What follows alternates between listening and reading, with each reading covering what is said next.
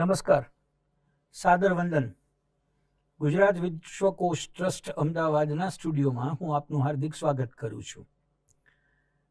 Gujarat વિશ્વકોશ trust Ahmedabad અને સંતુલન રાજકોટના સંયુક્ત ઉપક્રમે યોજાયેલ અસ્મિતા વિશેષ સંવાદમાં આપણે એક પછી એક માનવીય અસ્મિતાઓ સાથે સંવાદ કરી રહ્યા છીએ.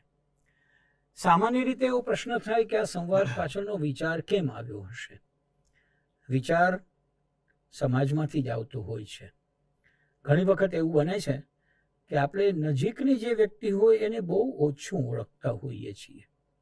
આપણા દેશમાં પણ એવું બન્યું છે કે જે નેતાઓ વર્ષો પછી આપણે જેને નેતા ગણીએ છીએ એના વિશે આપણે પાયાની વાત જાણતા નથી હોતા.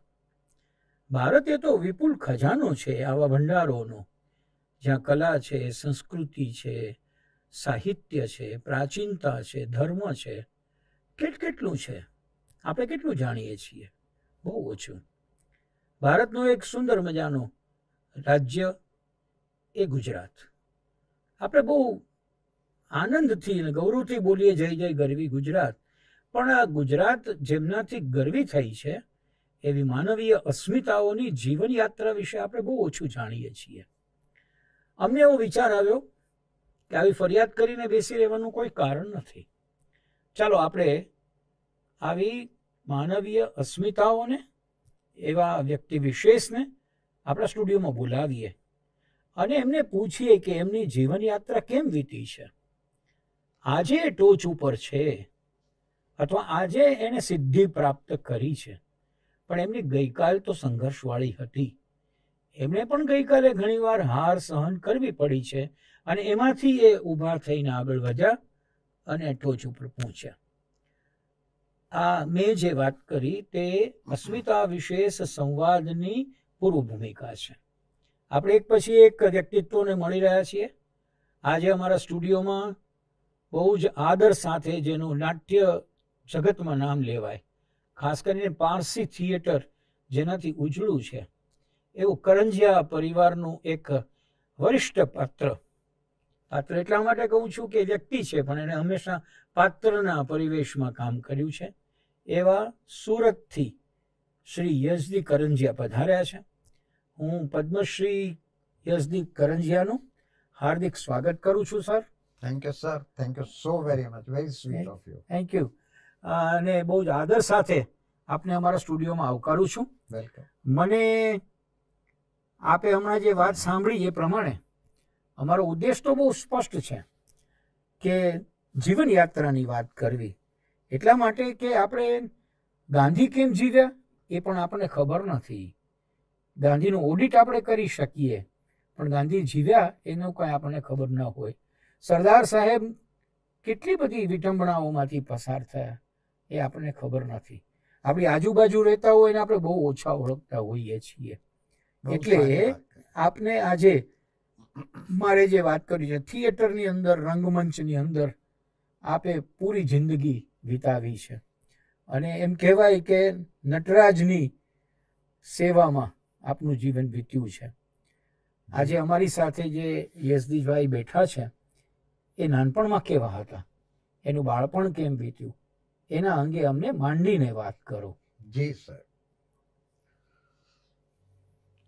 Shall I start my story? Yes, story, definitely, sir. Gujarat વિશ્વકોશ trust અને સંતુલન રાજકોટના આ સુંદર કાર્યક્રમમાં મને આમંત્રણ આપવા માટે વિશ્વકોશ ટ્રસ્ટ અને સંતુલન રાજકોટનો હૃદયપૂર્વક આભાર માનું છું. અને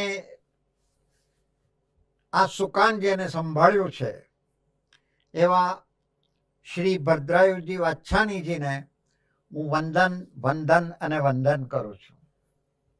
આપ એક બહુ સારું કામ કરી રહ્યા છો અને આપને એમાં સફળતા મળશે જ એ નિશંક છે. વેલું મારી વાત કરું તે પહેલા એટલું જરૂર કહું કે સાહેબ, વલસાડ મારી જન્મભૂમિ, સુરત મારી કર્મભૂમિ અને આખું વિશ્વ મારી રંગભૂમિ. વાહ વાહ, ક્યા વાત છે. હવે ભદ્રાયુજી, હું મારી વાત કરું તે પહેલા હું જેના થકી છું તેનાથી વાત શરૂ કરું તો વધારે સારું રહેશે. અવશ્ય. એ મારા સંત સમા મમ્મી ડેડીની વાત છે. વાહ. હા, મારી મમ્મી વોઝ 100% હાઉસવાઇફ. અચ્છા. બિલકુલ ઇનોસન્ટ આત્મા. એમને એમ સમજો ને કે અમારે માટે, અમારા ફેમિલી માટે મૂગે મોડે જીવન સમર્પિત કરી દીધું. વાહ વાહ. એવા મારા બહુ જ ને ખૂબ સરસ સુંદર દેખાવ વાળા મારા મમ્મી હતા. બહુ દેખાવડા, બહુ ખૂબસૂરત કહી શકાય એવા. પણ કોઈ પણ દેખાડા વગર એમને આખું જીવન અમારે માટે સમર્પિત કરી દીધો. એ રિયલ 100% પરફેક્ટ હાઉસવાઇફ. ક્યા વાત છે. વાહ. મારા પપ્પા, મારા પિતાજી સુરતની પારસી બોયઝ ઓર્ફનેજના વિદ્યાર્થી. એ ઓર્ફનેજ કહેવાય ખરી, પરંતુ એમાં માત્ર ઓર્ફન વિદ્યાર્થીઓ નહીં, એવા વિદ્યાર્થીઓ કે જેના મા બાપ બહુ રિમોટ વિલેજીસમાં રહેતા હોય, શિક્ષણની બહુ સગવડ ન હોય, તો તેમના સંતાનો પણ આ ઓર્ફનેજમાં રહીને શીખતા. Okay okay. મારા દાદા એટલે મારા પિતાજીના પપ્પા ખંભાતમાં રહે, જેને આપણે કેમ્બે કહેતા હતા પહેલે. Yes yes. જેમ ભરૂચના અંગ્રેજો બ્રોચ કહેતા હતા, વડોદરાને બરોડા કહે છે, તેમ ખંભાતને એ લોકો કેમ્બે કહેતા. તો મારા દાદા એ ખંભાતના ધર્મગુરુ. અચ્છા. એટલે ધર્મ, સંસ્કાર, પ્રેમ એ અમને વારસામાં મળે. પિતાજી બોયઝ ઓર્ફનેજમાં શીખતા ત્યારે એટલું સ્વીકારું છું કે બહુ એવરેજ વિદ્યાર્થી. He was not very smart or very intelligent. પણ ભદ્રાયુ સાહેબ એટલું નક્કી માનજો કે ભગવાન દરેક વ્યક્તિને તેની ફરજ સોંપીને આ પૃથ્વી પર મોકલે છે. બહુ સાચી વાત છે. Yes sir. એ ફરજ તમે જો સારી રીતે નથી બજાવતા તો ભગવાન તેને પાછો મોકલે છે, જેને આપણે પુનઃજન્મ કહીએ છીએ. કે જા ભાઈ, તે પૂરી ફરજ નથી બજાવી, તું જા ફરજ બજાવીને પાછો આવ. તો મારા પિતાજી એક ઓર્ફનેજમાં શીખતા, સામાન્ય વિદ્યાર્થી, મેટ્રિક્યુલેશન સુધી આવ્યા. હવે સ્કૂલમાં નોટિસ બોર્ડ હોય, એ નોટિસ બોર્ડ પર એક દિવસ એમને પિટમેન્ટ શોર્ટહેન્ડ ગોલ્ડ મેડલ લટકતો જોયો. નીચે હતું કે આ એક્ઝામ લેવાશે, એના પેપરો લંડનમાં તપાસાશે અને પછી પરિણામ આવશે, તેને આ મેડલ મળશે, જે જીતશે તેને. તે મેડલ જોયા કરતા હતા. તો પાછળથી એમના મિત્ર જ હશે, કોઈ વિદ્યાર્થી આવીને ટેપ કરીને કહ્યું, વાહ, તું તો એવી રીતે આ મેડલને જોઈ છે કે આ મેડલ તને જ મળી જવાનો.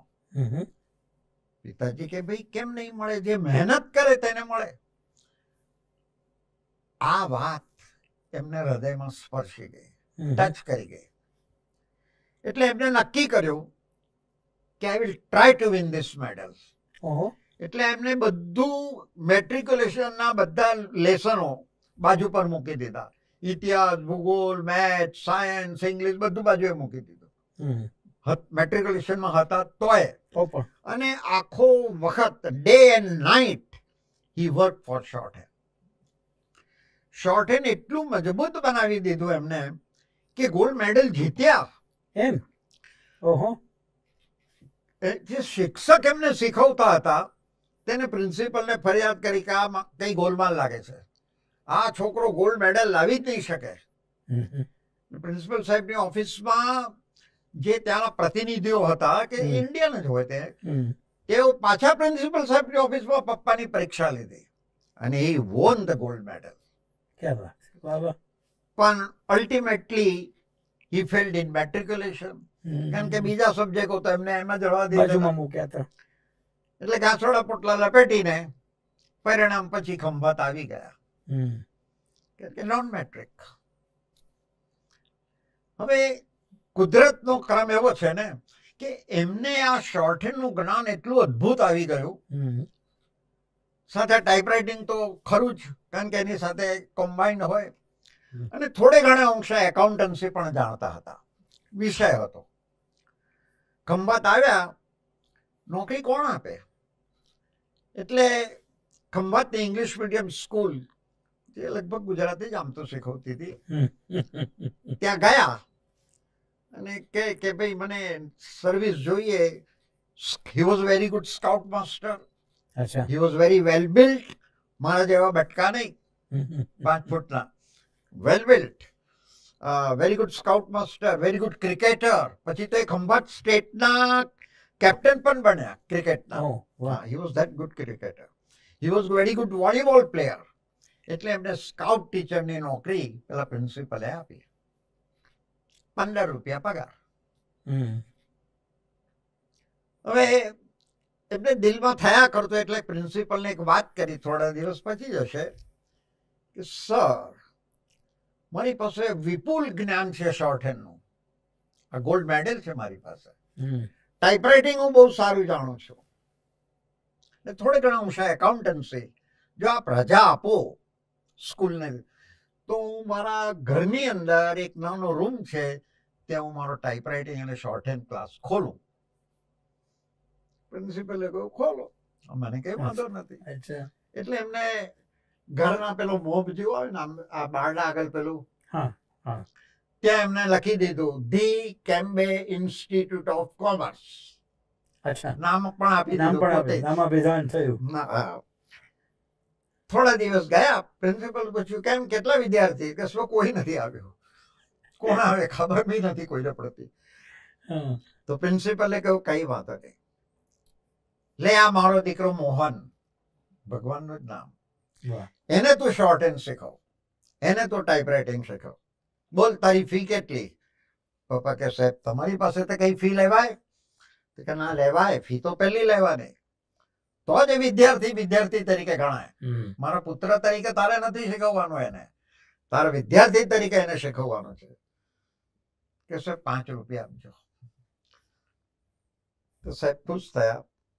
ટાઈપરાઇટિંગના 5 ને શોર્ટહેન્ડના 5, એટલે આ 10 રૂપિયા, એને બરાબર ભણાવો. તો પપ્પાનો એટલે કે કેમ્બે ઇન્સ્ટિટ્યૂટનો પહેલો વિદ્યાર્થી મોહન પટેલ.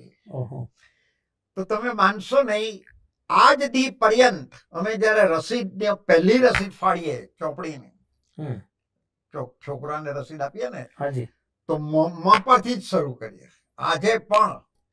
પછી અટક હોય કે નામ હોય, પણ મ હોય તો પહેલી રસીદ એની. Mohan. It was 15th August 1931.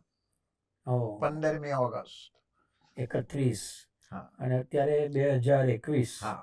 90 વર્ષ પછી પણ એ ટ્રેડિશન 90 વર્ષ મકારની જાળવી રાખી છે. તો આ સંસ્થાની સ્થાપનાનો ઇતિહાસ. હવે આમ સંસ્થા ચાલવા લાગી, કારણ કે પેલા મોહને લિપ એડવર્ટાઇઝમેન્ટ સારી કરી કે ભાઈ બહુ સરસ શીખવે છે, મને તો બહુ સરસ આવડી ગયું છે, ટાઈપરાઇટિંગ પણ હું બહુ સરસ કરી શકું છું. એટલે પપ્પા બિચારા એક ટાઈપરાઇટર લઈને બેઠેલા. હવે મોટો રૂમમાં 5 ટાઈપરાઇટર થયા અને ક્લાસીસ સારા ચાલ્યા. 3/3/1937 રોજ મારી પધરામણી થઈ. પણ મારો જન્મ વલસાડમાં થયો, કારણ કે મારી મમ્મી ધરમપુરના ને વલસાડ નજીક. 1940 ની અંદર સુરતના પ્રિન્સિપલ સાહેબ, જે અમારા આખા પારસી સમાજના, ભારતભરના પારસી સમાજના વડા ધર્મગુરુ, અને પછી ભવિષ્યની અંદર એ મારા વડ વેવાઈ પણ બન્યા. હા. તો એમને બોલાવી લીધા પપ્પાને 1940માં કે તું આવો, તારી અહીંયા જરૂર છે, તું શોર્ટહેન્ડ ટાઈપરાઇટિંગ શીખવજે, આપણી સ્કૂલમાં બહુ જ જરૂર છે, ભલે તું નોન મેટ્રિક છે કોઈ વાંધો નથી. એટલે અમે પાછા સુરત પાર્સલ થયા. પિતાજી આ જ માંગણી પ્રિન્સિપલ પાસે કરી કે મારો ક્લાસ તો સારો ચાલતો હતો, સર હું તમારો વિદ્યાર્થી, તમે મને બોલાવ્યો એટલે હું આવી ગયો, મને રજા આપો અહીંયા ક્લાસ ચાલવાની. પ્રિન્સિપલે કહ્યું કે ઓકે ચાલો. હવે સુરત મોટું શહેર, સારું નામ, એટલે ક્લાસ તો પહેલે વર્ષે જ જામી ગયો. 1940 જ. 42 ની અંદર અમારી પાસે પિતાજીએ વાત કરેલી તે પ્રમાણે ઓછામાં ઓછા 15 થી 20 ટાઈપરાઇટર હતા. તે જમાનામાં બહુ કહેવાય. અને શોર્ટ હેન્ડ ના વિદ્યાર્થીઓ પણ સારા હતા, એકાઉન્ટન્સી શીખવા માંડ્યા હતા, ક્લાસ સારો ચાલતો હતો. એક રાત્રે કોઈએ બારનો ધમધમાવી, ઘરનું બારણું બહુ જોરમાં ઠોક્યો. કરંજા સાહેબ, કરંજા સાહેબ ઉઠો, તમારો ક્લાસ સળગે છે, ઇટ્સ બર્નિંગ, આગ લાગી છે. એટલે પપ્પા સફાળા ઉઠી ગયા, મમ્મી પણ ગભરાટમાં ઉઠ્યા. હું પણ 4-5 વર્ષનો હોઈશ, 4 વર્ષનો કપાંચો, આઈ ડોન્ટ નો. એટલે હું પણ ગભરાઈને ઉઠી ગયો. એ તો બિચારા પહેલા કપડે જ દોડવા માંડ્યા કે આ મેં શું થવા માંડ્યું, આટલું બધું મેં જમાવ્યું ને ખલાસ થઈ ગયું એક પળની અંદર. હવે ક્લાસ 3-4 સ્ટ્રીટ મોલ્લોથી દૂર હતો, એટલે ભાગવા જ માંડ્યા, કઈ વેહિકલ ની વાર નહીં જોઈ. મમ્મા સાથે હું. બિચારા જોયા કરે કે આ ક્લાસ સળગે છે. એ સળગેલો નહીં, સળગાવવામાં આવેલો એસિડથી. આપણે કહીએ કે આજે જ લોકો ખરાબ છે એવું નહીં, વર્ષોથી આ જ ચાલે છે, મહાભારતના સમયથી. સાચી વાત છે. તો પપ્પા બિચારા જોયા કરે, આંખમાં આંસુ ની કઈ ને બસ ટગર ટગર સળગતું જોયા કરે. બંબાવાળા આવ્યા, એ આવ્યા. હું તો પાસે ઉભેલો રડતો હતો. આપણે તો શું કરી શકીએ. એટલે મમ્મીએ મારા પપ્પાના ખભા પર હાથ મૂકીને કહ્યું, કઈ નહીં નોશીર, આવતા મહિનાથી મને 5 રૂપિયા ઓછા આપજો, તમે ચિંતા નહીં કરો, બધું સારું જ થશે. 35 રૂપિયાના પગારમાંથી 5 રૂપિયા ઓછા, એ જમાનામાં એવી જ પત્ની માંગી શકે. આજે નહીં કે ભાઈ તારો ક્લાસ હતો, થયું તો લોન લે, કઈ કર, હું શું કામ તકલીફમાં રહું, કે તું 5 રૂપિયા મને ઓછા આપજો. આ હું ખાલી સાંભળ્યા કરું ને મમ્માનો હાથ આમ ખાલી જોરમાં પકડી રાખો.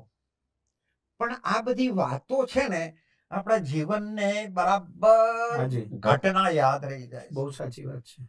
એ આપણો સંસ્કાર, જેને આપણે કહીએ ને સંસ્કાર, સંસ્કાર, તે આ રીતે થાય છે. બહુ સાચું કે તમે આ રીતે સંસ્કારી બનો છો. માતાનો સંસ્કાર, પિતાનો સંસ્કાર આ રીતે મારામાં આવ્યો. ક્લાસ તો પાછા સતત ચાલવા લાગ્યા. પ્રિન્સિપલે કહ્યું કે દીકરા, આગ લાગીને એ સારું થયું, એ શુકન છે ને ખરેખર શુકન પુરવાર થયો. કેમ બે ધમધોકાર ચાલવા લાગે. પુષ્કળ સરસ રીતે ચાલ્યો. 42 પછી નાના નાના એન્યુઅલ ડે પપ્પાએ રાખ્યા. વિદ્યાર્થીઓને ઉત્તેજન મળે, એ લોકો એક્સ્ટ્રા કરિક્યુલર એક્ટિવિટી કરે, એટલે ઉત્તેજન મળે. એથી દર વર્ષે એન્યુઅલ ગેધરિંગ થાય, એન્યુઅલ ડે આપણે કહીએ તે. હવે એન્યુઅલ રિહર્સલ ક્યાં કરવાના, હોય તો ઘરમાં. તે વખતે કઈ રિહર્સલ હોલ કે થિયેટર્સ એવું કશું જ નહીં, ઘરમાં જ રિહર્સલ. ડાન્સ કરો છે કરી લો, પછી ગીત ગાવું છે ગાઈ લો, હવે નાટિકાનો રિહર્સલ કરો, આટલા જ રૂમમાં જે હોય તો બધું અહીંયા જ પતાવો. અને નાટક પણ કેવાય, એક મોટો હોલ હોય સાધારણ, તેમાં ફોલ્ડિંગ ખુરશીઓ ગોઠવી દેવાની, ને કોઈ મંડપ વાળો આવીને નાનો સ્ટેજ બનાવી દે ને 4 પડદા નાખી દે, સ્ટેજ બની ગયો. એ મોટી વાત નહીં. લાઇટિંગ ઇફેક્ટ ને સાઉન્ડ કશું નહીં. પેલી લાઇટો મૂકી દીધેલી મોટા મોટા બલ્બ, એટલે લાઇટ ઇફેક્ટ થઈ ગઈ. આ બાજુથી પડદો ખેંચે, પેલી બાજુથી પડદો ખેંચે તો પડદો ખુલી જાય. સારું ઘરમાં રિહર્સલ થાય ને મને થયા કરે કે સારું મને કોઈ ભાવ જ નથી પૂછતું, મને તો કોઈ લેતું જ નથી. ગમે તે પણ જીન તો ખરું ને અંદર, સળવળ સળવળ થયા કરે. તો મેં કહ્યું ને ભગવાને નક્કી તો જ આ પિતા આવા સંત સમા માતા પિતાને તમારો જન્મ થયો. કે શિક્ષકનું જીન પણ આવ્યું અને કલાકારનું જીન પણ આવ્યું. સર રિહર્સલ બધા કારણ કે મારી ઉંમર 5-6 વર્ષની, હાઈટ પણ નાની ને ઉંમર પણ નાની, કોણ ભાવ પૂછે? આપણે કઈ ટ્રીક કરવી પડશે. તો જે પેલો વિસલ માસ્ટર અમે કહીએ, એટલે જે પડદો ખેંચે ને તેની સિગ્નલ આપવા માટે પેલી વિસલ વગાડે તો પેલા બે બાજુથી પડદો ખેંચે. નાટકની તૈયારી થઈ ગઈ, બધા રિહર્સલો થઈ ગયા, પ્રેયરની તૈયારી હતી હવે કે હવે પડદો ખોલવાની તૈયારી. એટલે મેં કહ્યું દિનશા, એમનું નામ દિનશાજી, મેં કહું દિનશા અંકલ મને બી જવું છે સ્ટેજ પર. તો કે પપ્પાને પૂછી આવો. મેં કહું ને પપ્પાને ક્યાં પૂછવા જાય, મારે તો જવું છે સ્ટેજ પર. કે સારું એક કામ કર, હું વિસલ મારવાની તૈયારી કરું અને તને કહું તો મોટે મોટે રડવા માંડી દે. રડું કેમ? તારે જવું છે સ્ટેજ પર, મોટે મોટે રડવા માંડ. ચાલો હવે રડ, તૈયારી છે. એટલે આપણે મોટે મોટે રડવા માંડ્યો. એટલે પ્રેક્ષક ગૃહમાંથી પિતાજી દોડી આવ્યા, પેલા જે ચીફ ગેસ્ટ બનેલા તે દોડી. શું થયું? પડી ગયો? વાગ્યું? શું થયું? કેમ થયું? તો કે એને કઈ થયું નથી, એને સ્ટેજ પર જવું છે. એટલે પપ્પાએ કહ્યું વારું ચાલ. મારા ખોટા ખોટા આંસુ નૂચી નાખ્યા, ખોટા જ હતા. પછી પપ્પાએ ચાલ મૂગો મૂગો ઉભો રહી જાય ને આમ હાથ જોડીને, બસ બીજું કઈ નહીં. હા સારો. તો મને ઉચકી ને સ્ટેજ પર મૂક્યો. ત્યારે આજે હું લોકોને કહું છું કે મારે લોકોને હસાવવા માટે સ્ટેજ પર રડતા રડતા દાખલ થવું પડ્યું. ક્યાં વાત છે, વાહ વાહ વાહ. That was my first entry. ઓહો. પછી તો અભિનય ગીત આપે. અભિનય ગીતો પણ બહુ સુંદર હતા. મારો અવાજ નથી એટલે હું એક બે ગાઈ નથી શકતો, પણ બહુ સુંદર અભિનય ગીતો, મજા આવે. ઝલક તો ઝલક ઘણા છે. એક પતિ ફરિયાદ કરે છે, પત્નીની ફરિયાદ કરે છે. ફેરવાયો છે આજ જમાનો, કોણ સુને ફરિયાદ, ઘરમાં ધણીઓની નહીં દાદ, ઘરમાં ધણીઓની નહીં દાદ.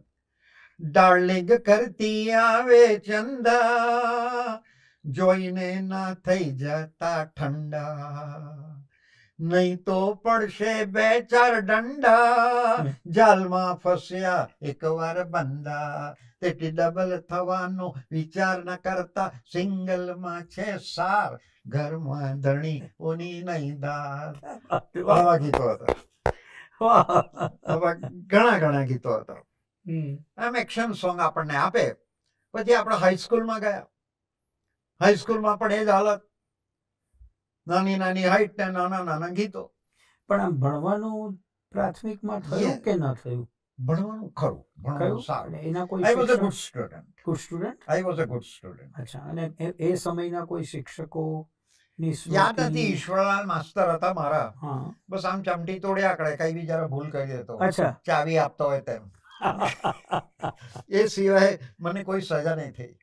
ને સજા નહીં થવાનું એક બીજું કારણ હતું. મારો ભાઈ મેરનોશ, મારો ભાઈ રોહિંતન, એ લોકોનો હું બહુ લાભ લઈ લેતો. મને કઈ જોઈતું કરતું હોય તો હું એ લોકોને એમ કહું કે દીકરા આપણે આ કરવાનું છે, તમે જરા આમ કરો ને આમ કરો ને, પપ્પાને કહો ને, બધું એ લોકોને હું આગળ કરી દેતો. એવા ઘણા પ્રસંગો છે, પણ there is no time. બહુ પ્રસંગો છે ઢગલેબંધ. અને all are comic situations, all are very comic situations. પણ કોઈક બીજી વાર તો હું શું વાત કરતો હતો? આપ વાત કરતા હતા એક્શન સોંગ. એક્શન સોંગ 1948 ની અંદર હવે હું હાઈસ્કૂલમાં ગયો. એટલે 4 ધોરણ પાસ કર્યા ગુજરાતી સ્કૂલમાંથી, અને હાઈસ્કૂલમાં ગયો સર જે હાઈસ્કૂલ, જ્યાં પિતાજી શીખતા હતા. પિતાજી પોતે સ્ટુડન્ટ હતા તે જ હાઈસ્કૂલમાં. 1951-52 મને બરાબર યાદ છે. એ જમાનાનો માહોલ બહુ અદભુત. તો 51-52 અમારી સંસ્થાની 100 વર્ષની જુબિલી. ભૂતકાળના વિદ્યાર્થીઓ આવે, 8-8 દિવસ સુધી અમારી ઓર્ફનેજમાં રહે. રહેવાની તો સગવડનો તો સવાલ જ નહીં હતો, ખાલી ગોદડા બિછાવી દેવાના. ઢગલેબંધ અમારે ત્યાં ફેસિલિટી તો હતી જ. ઓર્ફનેજ એટલે શું, 182-200 વિદ્યાર્થીઓની સગવડ થાય. તો 15-25 જૂના વિદ્યાર્થીઓ આવે તો આરામથી રહી શકે. તો પિતાજી પણ વિદ્યાર્થી હતા જૂના. એ લોકોએ જુબિલી નક્કી કરી. આ જ બધું ગીત, સંગીત, નૃત્ય, નાટિકાઓ. હવે નાટિકાઓ સારું તોય મને થાય કે હવે આપણો મોટા થયા, ભલે હાઈટ નહીં વધી પણ ઉંમર તો વધી ને, ભાગ તો આપવો જોઈએ આપણને, પણ નહીં આપે. હવે થયું શું કે મારા પિતાજી સસરાનો રોલ કરતા હતા એક નાટિકામાં, અને એક વિદ્યાર્થી તેમની વહુનો રોલ કરતો હતો, એટલે એમના દીકરાની પત્નીનું. હવે નાટકના 1 કે 2 દિવસ અગાઉ એને પેલા અસર બહુ થતો હતો, અછબડા એ નીકળી આવ્યા. એટલે એ તો પેલું જુદા રાખે ને એવું, તે વખતે તો એવું હતું. તો કે ભાઈ હવે આ દીકરાને ભાગ નહીં અપાય. તો બીજાએ કહ્યું કઈ નહીં, આપણી પાસે તો ઘણા કાર્યક્રમ છે, આ નૃત્ય, નાટક બધા ઘણા છે. આ કઈ થયું કે પપ્પા કે નહીં, આ તો કાર્યક્રમનો જાન છે, આ તો આખો હાસ્ય નાટક છે, આપણે એ રાખીશું. મને જોઈને કે તું કરશે?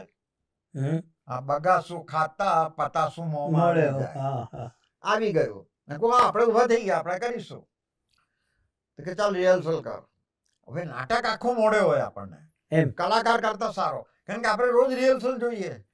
નાના બાળકો પળાંઠી વાળીને બેસી જાય, અરે બધાના ગીત પણ લગભગ મોડે હોય, લગભગ, કારણ કે સામે જોઈએ ને આપણને તરત યાદ રહી જાય, પાઠ યાદ રહી જાય ને.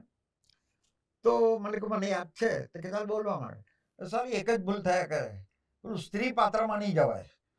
હું આવી બોલાય ને, હું આવ્યો જ બોલાયા કરે. 2-4 ઢોલ પડી એટલે આવી ગયા લાઈન પર. સરસ થઈ ગયો ના રિહર્સલ, સરસ થઈ ગયું. બીજે દિવસે ડ્રેસ રિહર્સલ. ડ્રેસ રિહર્સલ એ જ ગ્રાન્ડ રિહર્સલ. મેં તમને કહું ને કે બીજી ઇફેક્ટો તો કઈ હોય જ નહીં. Dress rehearsal. તમને સરસ સિસ્ટરનો ડ્રેસ પહેર્યો તો પહેલી વાર તો સ્ત્રી પાત્ર મળ્યું મને. પેલી નર્સ બનાવ્યું મને. પટો બટો કઈ માથા પર વેલ, કોઈ ઊંચી એડીનું સેન્ડલ જરા ઊંચો બનાવ્યો. આપણે તો ખુશ થઈ ગયા કે વાહ. ને રિહર્સલ પણ સરસ ગયું. આવડત તો થોડી ભગવાને આપેલી, એટલે રિહર્સલ પણ એકદમ સરસ ગયું. એટલે મેં શું કર્યું કે ખુશાલીમાં હું સાયકલ લઈને બીજો રિહર્સલ ચાલે તેટલા હું નીકળી પડ્યો ફરવા, એ જ કપડામાં. હવે તે જમાનામાં કઈ સ્ટ્રીટ લાઇટ બહુ પાવરફુલ નહીં, સાધારણ ઝબુકતી. એ તો કોઈ 2-4 ટપોડી મારી પાછળ પડ્યા હશે. મને પકડ્યો બી ખરો, પણ હાથમાં કઈ આવ્યું નહીં એટલે છોડી દીધો. એટલે હું ગભરાયો, એટલે પાસે લાલ ગેટ હતી, એટલે પોલીસ ગેટ, તેમાં ભરાઈ ગયો ગભરાઈને. તો ત્યાં તે વખતના ડીએસપી કાવસ દારૂવાલા, તમે કદાચ નામ નહીં સમજ્યું હોય. Than after he came to Ahmedabad also, then he became commissioner also. પણ બહુ સ્ટ્રિક્ટ માણસ, બહુ સ્ટ્રિક્ટ, કાવસ દારૂવાલા. તો એ બેઠેલા હતા. મને જોઈને કેમ દીકરી? મેં કોઈ દીકરી નથી, દીકરો છું, યસદી છું. એટલે ઠાર દઈને એક તમાચો મારી દીધો. શું પર તને ખ્યાલ નથી? હવે કપડામાં રખડવા નીકળી પડ્યો. પછી મેં વાત કરી, સાહેબ એવું નથી, એ તો હું નાટકનો રિહર્સલ કરતો હતો ને પછી જરાક ફરવા નીકળી પડ્યો. ચાલ બેસ. પછી મને જીપ ગાડીમાં, પોલીસની જીપ ગાડીમાં પેલા રિહર્સલ સ્થળ પર મોકલી આપ્યો. મારી સાયકલ છે તે બિચારો કોઈ પોલીસ લઈ આવ્યો, ગાર્ડ દેતો ને હું મારી જગ્યા પર આવી ગયો. બીજે દારે નાટક બહુ અદભુત ગયો. એટલે મારો નાટક, બીજું તો બધું સારું જ હતું. એટલે આપણે તો બહુ ખુશ. કોઈ મને ઉચકી લે, કોઈ મને કિસ કરે, કોઈ મને હક કરે, કોઈ મને 5 રૂપિયાની નોટ આપે, કોઈ ચોકલેટ આપે. મને તો એમ કહેવાય દિલીપ કુમાર પછી આપણો ટર્ન છે. આટલું બધું પાન આપે છે બધા. અને મારા ખુશ નસીબે કે કમ નસીબે ચીફ ગેસ્ટ પેલા કાવસ દારૂવાલા, તે ચીફ ગેસ્ટ હતા. અહીંયા કાલનું યાદ છે કે? હા સાહેબ, ચાલ આજે બહુ સારું કર્યું. આજે હું તને તમાચો નથી મારતો, એ જસ્ટ સ્પીક. મેં કહું ચાલો વેરી ગુડ. પછી આપણે તો ડ્રેસ બદલવા ગયા કે ગઈ, જે કેવું હોય તે. એટલે મેં એક પ્રતિભાશાળી લેડી દાખલ થયા. દીકરા, તે આજે મને બહુ હસાવી. I really enjoyed your play. પણ તું જાણે છો નહોતી આવવાની. મારા પતિનું આ સ્કૂલમાં આવવાને માટે એટલું માન, એટલી ઈચ્છા કે એને તો બાળકોને માટે બધી 2-3 બેગ ભરીને ગિફ્ટ લીધેલી. અને એના જૂના મિત્રો મળશે એને માટે પણ ગિફ્ટ લીધેલી. અને અચાનક ગયા મહિને ટ્રાફિકમાં એનું અવસાન થઈ ગયું. એટલે હું તો બહુ શોકમાં હતી. મને થયા કરે કે આ બધી બેગો, તો થયું કે લાવો ને આ બેગ લઈને જાઉં, બાળકોને આપું, એમના મિત્રો મળે તો આપું, તો કદાચ મારા પતિના આત્માને ખુશાલી લાગે. He will be happy. એટલે હું તો આવી ને અનાયાસે તને મેં જોયો નાટકમાં ને હું બહુ ખુશ થઈ દીકરા. સદા હસતો રહેજે, સદા હસાવતો રહેજે. આ વાત મને સ્પર્શી ગઈ. મને થયું કે ભવિષ્યમાં જો મને નાટક કરવાની તક મળશે તો હું માત્ર ને માત્ર હાસ્ય નાટકો કરીશ. કારણ કે 500-700 લોકમાં કોઈ એવી વ્યક્તિ હશે કે કદાચ તનથી કે મનથી દુખી હોય ને તેના ચહેરા પર જો હાસ્ય આવે તો હું માનીશ કે હું સફળ થયો. બહુ અચ્છી વાત. વાહ વાહ. અને ધેટ વોઝ માય કન્ટેન્શન કે હંમેશા હું કોમેડી નાટક જ કરીશ. આજ દી પર્યંત મેં લોકોને હસાવવાની કોશિશ કરી છે. અને I think two certain extent I M successful. That is the creation of my. પછી સર કેપી કોલેજ ઓફ કોમર્સમાં ગયો. મેટ્રિક્યુલેશન પૂરું કર્યું. પૂરું કર્યું. અને that was good. Yes yes. I was also not very intelligent, but to some extent I was intelligent. Second ક્લાસમાં pass કર્યું. પણ આ નાટકનો જીવ વધારે. ઘરમાંથી એવું કોઈ કહે નહીં કે ભણવામાં ધ્યાન આપો, નાટક પછી કરો? એવી તક જ નહીં પડે ને. નાટકમાં ક્યારે ધ્યાન આપવું? જયારે રિહર્સ ગેધરિંગ હોય તો જ, નહીં તો આખું વર્ષ તો લેસન જ કરવાનું હોય. ઓકે. એટલે એ તક તો તે વખતે આપણને મળે જ નહીં. એ તક ક્યારે મળે? 24 કલાક આપણે નાટકમાં ધ્યાન આપતો હોઈએ બીજા કામ સાથે, ત્યારે. આ તો મહિનાનું રિહર્સલ હોય. તો કોલેજમાં ગયા. કોલેજમાં થોડી સ્વતંત્રતા હતી, કોઈ પૂછવા વાળું નહોતું. પણ ત્યાં પણ આ જ હાલત. નાની નાની હાઈટ ને નાના નાના રોલ. 1954 એસએસસી પાસ કર્યા પછી 1958માં જેને કહેવાય ને મારા જીવનના ઉઘાડની મને તક મળી. 1958માં મારા પ્રિન્સિપલ સાહેબે મને બોલાવીને કહ્યું કે mister Karanjia, select one of this place. 2-3 book મૂકે. જો આપણે જીતીએ ને તમે બરાબર કરશો તો તમને ઇન્ટર યુનિવર્સિટી નેશનલ ફેસ્ટિવલમાં જવાની તક છે. That was the fourth and the last national youth festival. પછી થયો જ નહીં. દરેક યુનિવર્સિટીના પોતાના યુથ ફેસ્ટિવલ થતા, પણ આ તો 40 યુનિવર્સિટીનો ફેસ્ટિવલ દિલ્હીમાં થતો, ટાલ કતોરા ગાર્ડનમાં થતો. તો તમે પસંદ કરો. હવે મારા પ્રોફેસર સાહેબ હકુમતરાય દેસાઈ, કદાચ જો આપે નામ સાંભળ્યું, બહુ સરસ પર્સનાલિટી. મને કે આ ચંચીની સ્ક્રિપ્ટ છે, અરે એક જ ચોપડી છે, એમાં એક ચંચીની સ્ક્રિપ્ટ છે ને એક ભવાઈ છે, તું ભવાઈ તૈયાર કર. વારું સાહેબ. મેં જોયું તો 40 પાત્રો. તે જમાનામાં કોલેજમાં માંડ 400 છોકરા.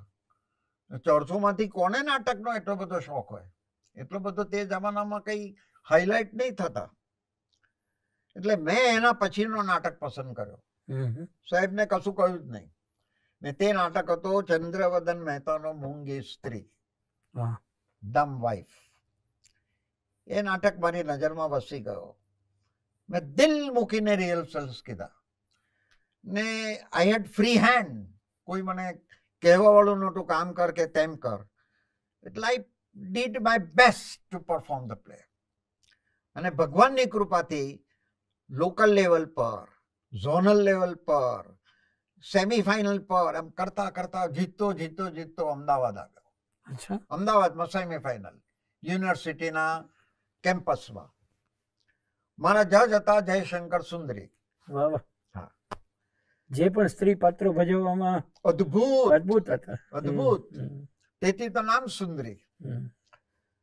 તો નાટક તો મારો ફર્સ્ટ આવ્યો એટલે એમને જેવું જાહેર કર્યું ને 11 નાટકો ને માહોલ એવો હોય કે જે સિરિયસ નાટક હોય ને તેને પ્રાધાન્ય વધારે આપે. સામાન્ય આવું માહોલ હોય. કોમેડી પર ખરું, જો કોઈ બરાબર વિચક્ષણ હોય તો કોમેડીને પણ પસંદ કરી શકે.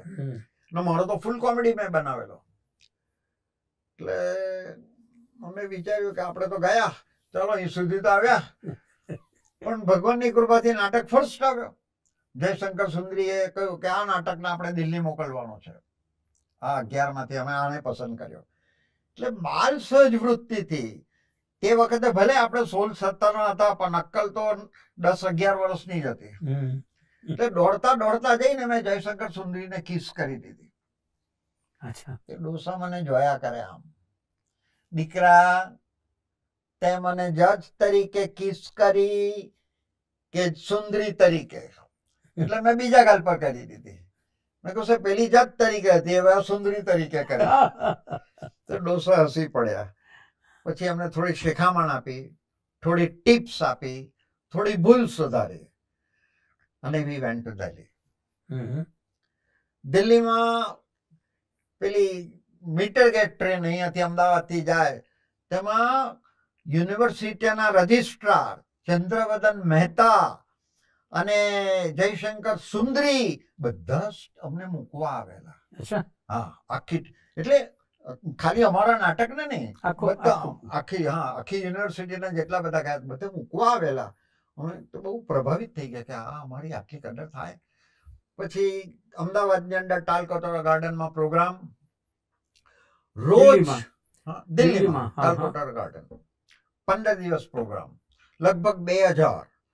ત્યાં બધા તંબુ બી ઠેકાણા વગર ના રહે. એક ટાંટીઓ આમ, એક તંબુ આમ પણ હોય, આમ પણ હોય. ખાટલા બી ભાગા ટૂટા જ હોય. ખાટલા જેવું કઈ હોય નહીં, 4 પેલા લાકડા ને કાંથાની દોડીથી એમ બાંધી દીધેલા હોય. જે હોય તે, પણ વી વેર એન્જોયિંગ. ઠંડી પુષ્કળ. હવે આજે રાજેન્દ્ર પ્રસાદ આવે, કાલે જવાહરલાલ નહેરુ આવે, પરમદારે ડોક્ટર રાધાકૃષ્ણ આવે, કોઈ વાર ઇન્દિરા આવે. આમ બધા મોટા મોટા નાટક જોવા આવે. હવે તો ફ્લૂ ફાટી નીકળ્યો. અમે 2000 તંબુમાં. હવે ફ્લૂ તે વખતે બહુ સિરિયસ ગણાય, અત્યારે કેમ આ ગણાય છે તેમ. તો ત્યાં જ મોબાઈલ હોસ્પિટલો આવી ગઈ. અમને બધાને ઇન્જેક્શનો, દવા બધું ચાલુ કરી દીધું. મારી તો ફીવર ઉતરે નહીં. એટલે ડોક્ટરો 2-3 આવ્યા. મને કે you will have to go back to Surat. અચ્છા, યુ આર નોટ ગુડ. સાહેબ હું સુરત નહીં જાઉં. હું સુરત જાઉં તો મેં મારી કોલેજને, મારી યુનિવર્સિટીને દગો આપેલો કહેવાય. સાહેબ તમે મને આપો, દવા આપો, હું બધું લઈશ, ઇન્જેક્શન આપો, પણ આઈ વિલ પરફોર્મ. એ તો ઉઠાતું તો છે નહીં, ઉઠાય બી નહીં, ખરેખર નહીં ઉઠાય. પગ આપણે ઊભા થવાની ટ્રાય કરતો બધો ધ્રુજે. મારા હુકુમત રાય આવેલા કે ગાડા ના કર, ચાલી જાવ સુરત. ના સાહેબ, હું તે કે લખીને પછી ડોક્ટરોએ લખાવી લીધું મારી પાસે. Your own risk. Yes. Your own cost and risk. મેં સહી કરી દીધી. મેં કહ્યું yes, on cost and risk. નાટકનો દિવસ આવ્યો, મારે 5-7 જજોની પેનલ બેસે ટાલકટોરા ગાર્ડનમાં. ને 2000 તો જાણે કે લોક તો ખરું જ, ઉપરાંત એ લોકોના મહેમાનો બધા જ. ઓહો, લોક. મારે તો ફીવર ઉતરી જ નહીં. તો પણ કઈ એકાદ તો હતી જ. મને તો ઉચકીને એટલે ખુરશી પર ત્યાં લઈ ગયા સ્ટેજ પર, બેક સ્ટેજ પર. એટલે તે બી ખાસું દૂર લઈ ગયા. તું ખોટા ગાંડા કરે છે, પછી સ્ટેજ પર ભવાઈ થશે, આટલા બધા જજો બેઠેલા છે, લોકો બેઠેલા છે, ખરાબ લાગે. ના, મને જરાક થોડું હિંમત આપો ને. તમે મને બધા જ એમ કરશો તો ચાલ વારું જામ, કોશિશ કર. મેકઅપ કરવા માંડ્યો. ચાલ પાટલું પહેરવા ઉભો તો પછી ઉભો થવાય તો ને, જેમ તેમ પાટલું પહેર્યું હોય તો બધું થયું. અને જ્યારે નાટક એનાઉન્સ થયો અને મારે એન્ટ્રી લેવાની હતી, યુ વિલ નોટ બિલીવ, હું સોગંદપૂર્વક કહું છું, મારો એક મિત્ર છે તે હજુ જીવિત છે, તે એક મારો સાક્ષી છે. જેવો મેં સ્ટેજ પર પગ મૂક્યો, આઈ ડોન્ટ નો ક્યાં મારી નબળાઈ ચાલી ગઈ કે ક્યાં મારી ફીવર ચાલી ગઈ. નટરાજ ભગવાન છે એની સાબિતી મને તે દિવસે મળી ગઈ. વાહ, કે ભગવાન છે, નટરાજ ભગવાન છે. નાટક તો બહુ સુંદર ગયો. અલ્ટિમેટલી યુનિવર્સિટીમાં એ ત્રીજો આવ્યો. બોમ્બે યુનિવર્સિટી ફર્સ્ટ, સોરી એમાં આખા ફેસ્ટિવલમાં ત્રીજો આવ્યો university. Bombay university first, ઉસ્માનિયા university second અને ગુજરાત યુનિવર્સિટી થર્ડ. પણ મને ભગવાનની કૃપાથી આખા ફેસ્ટિવલના બેસ્ટ એક્ટરનો એવોર્ડ મળ્યો. આખા ફેસ્ટિવલનો. તાવ સાથે ઉતરેલો કલાકાર. કહો ચાલી ગઈ ફીવર ને પછી નહીં જ થઈ. પછી નહીં જ થઈ. પછી તો બીજે દિવસે ગુજરાતી સમાજે અમને ઇન્વાઇટ કીધા ને ગુજરાતી સમાજે ઇન્વાઇટ કીધા ને એમ નાટકની હું એન્ટ્રી લેતો તો ત્યાં મને કોઈ કવર આપી ગયો. લેટર, કે આ તમારો લેટર છે. મેં આમથી જોઈ લીધું. It was my first love letter from Nashik. અચ્છા. હવે એ તો મારી ફર્સ્ટ કઝિન જ થાય, પણ ને she was very beautiful, very toll. ને આપણે તો અવાજ એટલે આપણા મોંમાં તો લડ્ડુ જ આવી ગયો. વેલ, પણ એનું કારણ હું પછી તમને કહું. સુરત આવી ગયા પાછા. સુરતમાં અમને બધા કઈ હર તોરા પહેરાવ્યા, આમ તેમ. એકાદ કઈ 15-25 રૂપિયાની ભેટ પણ આપી. બધાએ તાળી પણ વગાડી ને બધા ખુશ. થોડો સમય રહીને અમદાવાદની ઓરિયન્ટ ક્લબે, હા તમે કદાચ જાણતા હશો, એ મિલ ઓનર્સની ક્લબ ને અહીંયા ત્રિકમનગર અખાડા છે અમદાવાદમાં. ત્યાં બહુ મોટું ગ્રાઉન્ડ છે, ત્રિકમનગર અખાડા. ત્યાં ફેસ્ટિવલ થાય એ લોકોનો, ઓરિયન્ટ ક્લબનો. તો લેટર આવ્યો મારા પ્રિન્સિપલ પર. પ્રિન્સિપલે મને બોલાવ્યો કે તમે અમદાવાદ જશો, નાટક કરશો ત્યાંથી. હા સાહેબ, અમે તો જઈશું, કેમ નહીં જઈએ? કે જાઓ પપ્પાની રજા ચિઠ્ઠી લખાવી લાવો. હા, તો આજે કોણ રજા ચિઠ્ઠી માગે છે? પપ્પા જાઉં છું, આવજો, સારા રહેજો, આમ કરીને ચાલી જાય. રજા ચિઠ્ઠી લઈ આવો. પપ્પાએ રજા ચિઠ્ઠી આપી, અમદાવાદ આવ્યા. આ બધું ભગવાને ગોઠવેલું હોય. પહેલે દિવસે મારો નાટક મૂંગી સ્ત્રી અને ફાયર ફેસ્ટિવલ જેવું કઈ કહેવાય, ફાયર વર્ક્સ બધા થાય, ફટાકડા, આતશબાજી. આતશબાજી, ગુજરાત, રાઈટ રાઈટ, આતશબાજી અને મારો નાટક. બીજે દિવસે બોમ્બેના ફિરોઝ આટિયાનો નાટક, એ નાટક વારે બેરામ. ત્રીજે દિવસે સ્વર્ગસ્થ મુકેશની સંધ્યા, સંગીત સંધ્યા. ને 3 દિવસ અમને આમંત્રણ ને અમે રહેલા. પછી 500 રૂપિયા આપ્યા અમને કે આ તમારો પુરસ્કાર. એટલે મેં જઈને પ્રિન્સિપલને આપ્યો. પ્રિન્સિપલે કહ્યું કે જાઓ પપ્પાજીને આપો. તો પપ્પાજીએ મને કહ્યું દીકરા બેસ, હું પછી તને વાત કરું. પણ તે પહેલા સોરી, અમદાવાદની વાત પૂરી કરું. ફિરોઝ આટિયાને મારો નાટક ગમ્યું. મને તેમનો નાટક ગમે. મુંબઈના મહાન કલાકાર હતા, અદી મરઝબાનના સાથી. તો ફિરોઝ આંટિયાએ મેં કહ્યું કે સાહેબ મને નાટક બહુ ગમે છે, મને સુરતમાં ભજવવા માટે આપો. તો કે જા હાઈટ વધારીને આવો. સારા બધા હાઈટ પાછળ પડ્યા. મેં કહ્યું સાહેબ મારી હાઈટ વધે કે નહીં વધે, તમે નાટક આપશો તો કલાની હાઈટ જરૂર વધશે. મને નાટક આપો. કે જા મુંબઈ આવજે, આપીશ. આપણે પેલું કાઢી નાખે ને વાત તો આવી રીતે કાઢી નાખીએ. જા મુંબઈ આવજે, આપીશ. આપણે સુરત જઈને પપ્પાને વાત કરી. પપ્પા કે જા દીકરા, જવું જ છે ને તારે, નાટક કરવો જ છે ને, લે 25 રૂપિયા, જઈ આવ. કારણ કે તે જમાનામાં સુરત થી મુંબઈની ટિકિટ 7-8 રૂપિયાની ને ટેક્સીનું ફેર 10 આના, 12 આના, 14 આના એવું. એટલે આપણા 25 તો બહુ હતા આપણી પાસે. ગયા મુંબઈ ઉતર્યો, તરત જ સીધો બોમ્બે સેન્ટ્રલ થી ફોર્ટ ચાલી ગયો. સેન્ટ્રલ બેંક ઓફ ઇન્ડિયા છે ત્યાં ફોર્ટમાં, એને એક કસ્ટોડિયન. અચ્છા. હા, તો હું ગયો બેંકમાં, બેગ લઈને જ નાનો તો બેગ આટલો.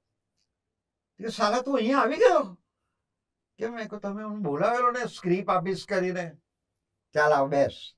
પછી મારા હાથમાં બેગ જોયો, સ્ટેશનથી ડાયરેક્ટ આવ્યો. મેં કહું ચા પાણી કર્યું? મેં કહું નહીં, કાકાને, મારા કાકા અહીંયા રહેતા બોમ્બે. બેસ બેસ બેસ. ચા મંગાવી, નાસ્તો મંગાવ્યો, મારી સાથે નાસ્તો કર્યો.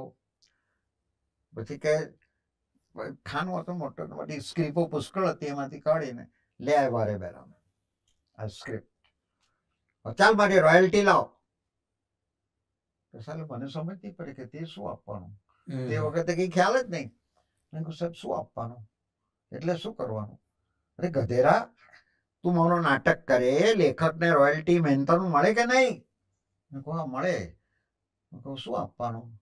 25 રૂપિયા આપ, ચાલ. સાહેબ મારી પાસે તો 11 રૂપિયા જ હવે વધેલા છે. તે હસી પડ્યા.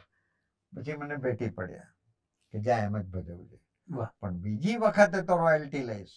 આ લેખકો ક્યાં છે? આ લેખકો ક્યાં છે? આજે તો આપણી ગળચી પકડી લે, જયારે મોડું થાય ચૂકવવાનું, નહીં ચૂકવવાની વાત તો બાજુ રહી, ચૂકવણીમાં મોડું થાય તો એવા માણસો હતા. બહુ સાચી વાત છે.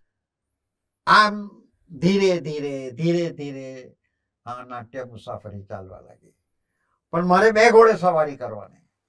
સવારે 6 થી માંડીને રાત્રે 7 સુધી શિક્ષકનું કામ કરવાનું. મારા પપ્પાજીની ઇન્સ્ટિટ્યૂટમાં એ વખતે તો લગભગ 700-800 છોકરા થઈ ગયેલા.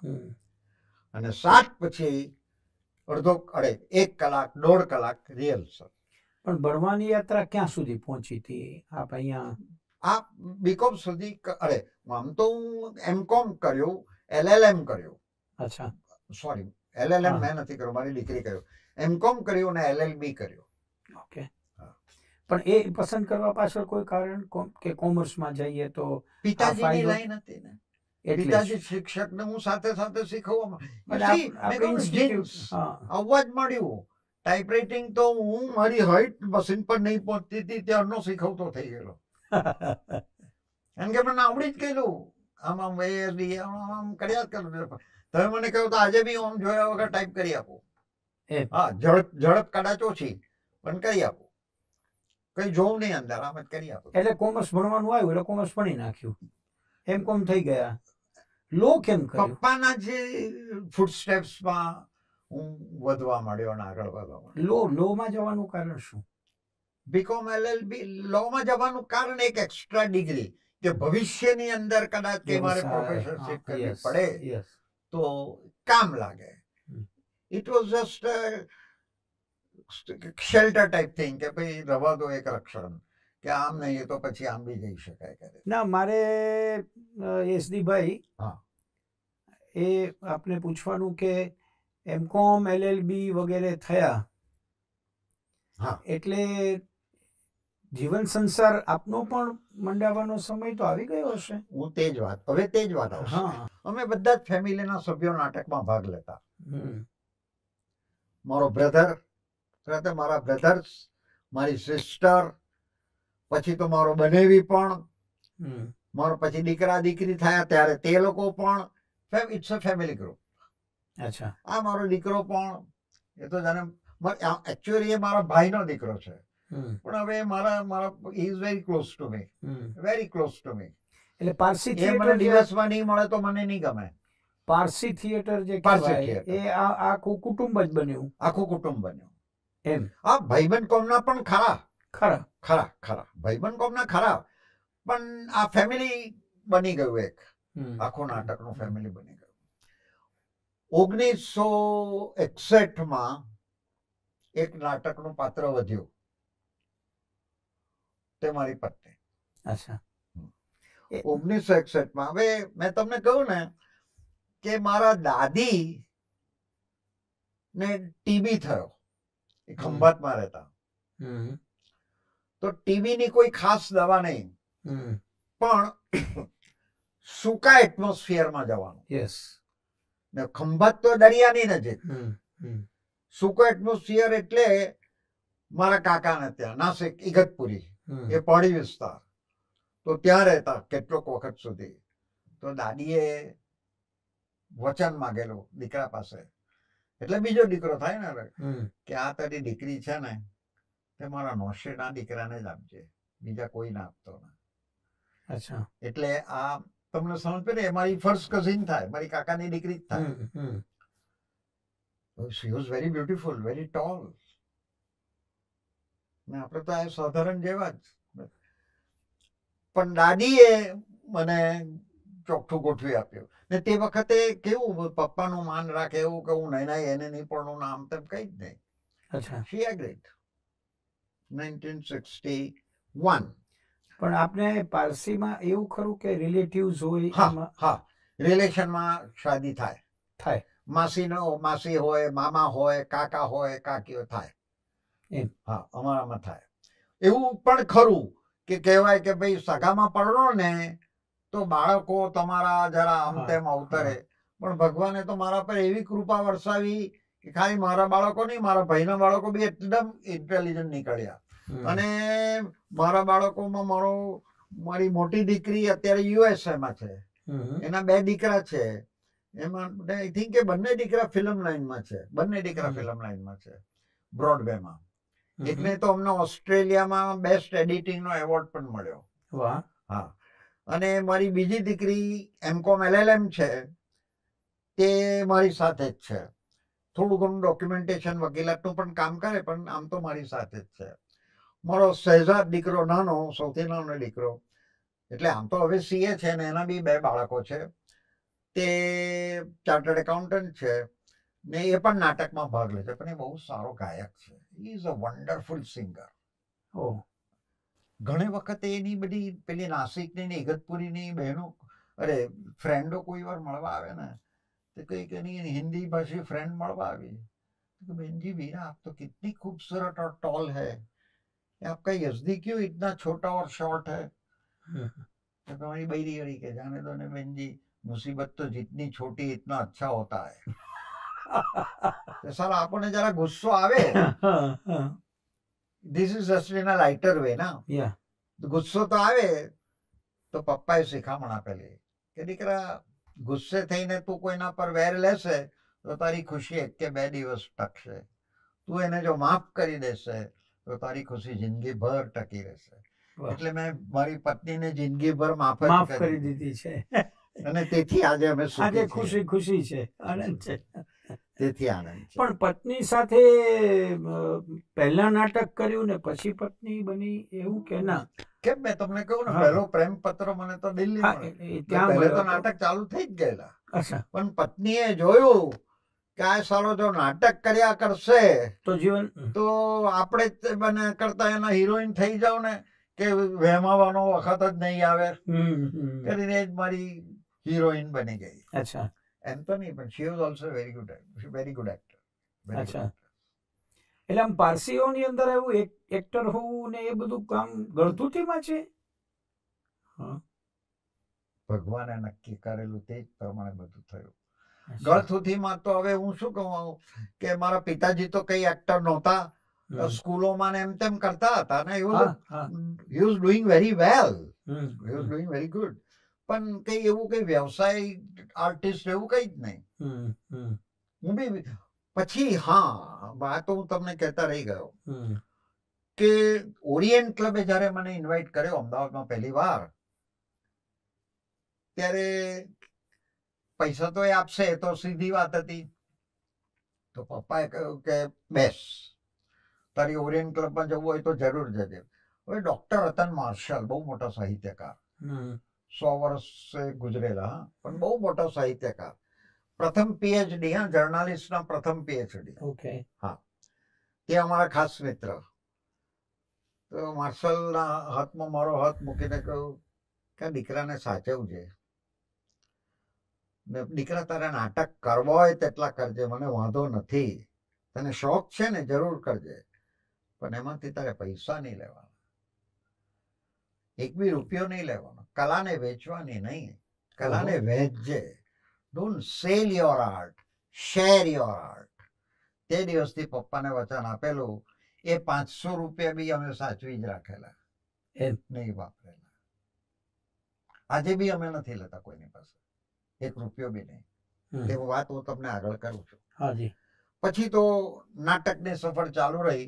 પણ યુ નો કે અમે આખો દિવસ સવારે 6 થી રાત્રે 7-8 સુધી ક્લાસીસ ચાલે ને રિહર્સલ ખાલી રાત્રે કે રાતે 9 વાગે શરૂ કરી અને 12-1 વાગે પૂરું કરીએ. એવું કંઈ અમે કર્યું નથી લાઈફમાં. કે નાટ્યકાર છીએ અને અમે તો 9 વાગે રિહર્સલ શરૂ કરીએ, 10 વાગે ચા પીએ, 12 વાગે રિહર્સલ. નો નો નો નો નો 8:30 રિહર્સલ શરૂ થાય કે 8 વાગે શરૂ થાય, 9:30 પૂરું થઈ જાય. બસ 1 કે 1.5 કલાક રિહર્સલ કરવાનું. હા, જે દિવસે નાટકના તૈયારી કરવાની હોય એટલે બહુ નજીક આવતો હોય તો એ 4 કલાક તે વખતે કરીએ આખું નાટક ફરીવાર. હા હા, તે વખતે. કારણ કે મારે 2 ઘોડે સવારી કરવાની. એક બાજુ શિક્ષક, સવારે 6 વાગ્યામાં ક્લાસ તો શરૂ થાય જ. તમે રાત્રે 2 વાગે નાટક કરીને આવો તો એ સવારે 6 વાગે તો ક્લાસમાં જવાનું જ. ને મારા 4 નાટકો બહુ ચાલ્યા, લગભગ 500-600 નાઇટ થઈ એની.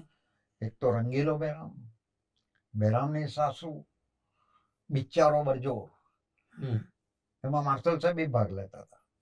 હવે બિચારો બરજોર નાટક ખરો ને, એ નામ મને બહુ ગમતું તો નહીં, પણ માર્શલ સાહેબે પસંદ કરેલું એટલે મેં રહેવા દીધેલું.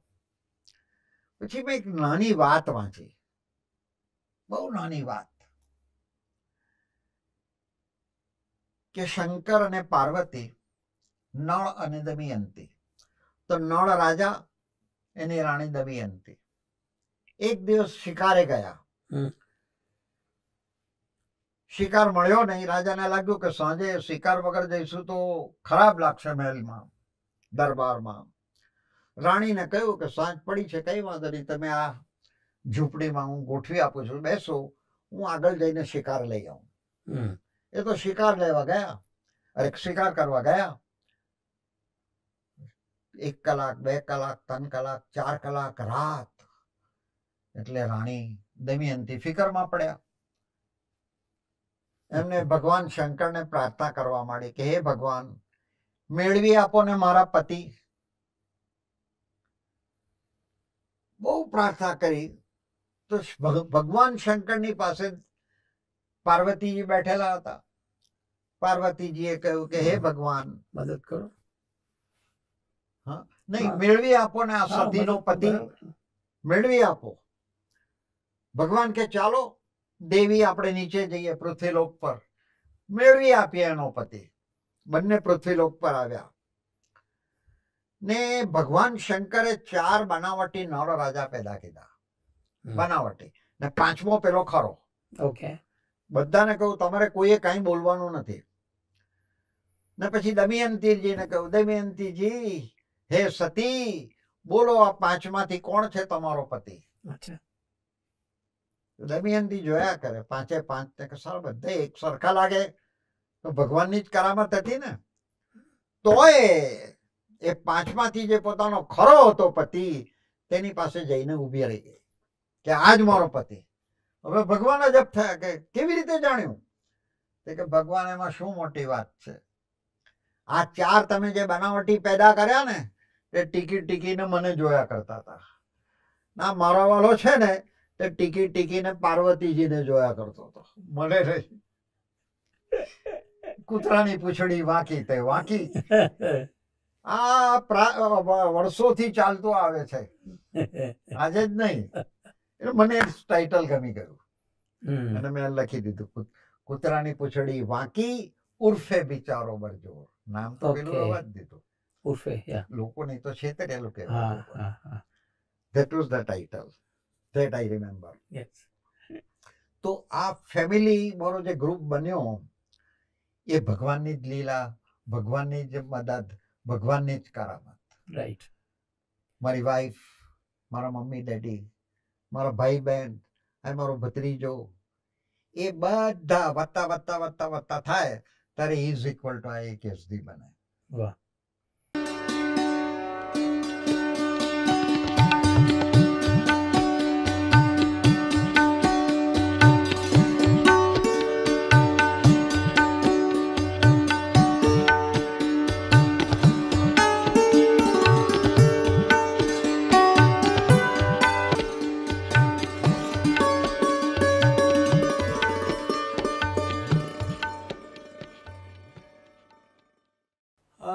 યશદી કરંજિયા સાથે આપણે વાતચીત કરી રહ્યા છીએ અને રંગભૂમિથી લઈને વિશ્વભૂમિ સુધીની આખી યાત્રા તેઓએ આપણને કરાવી છે.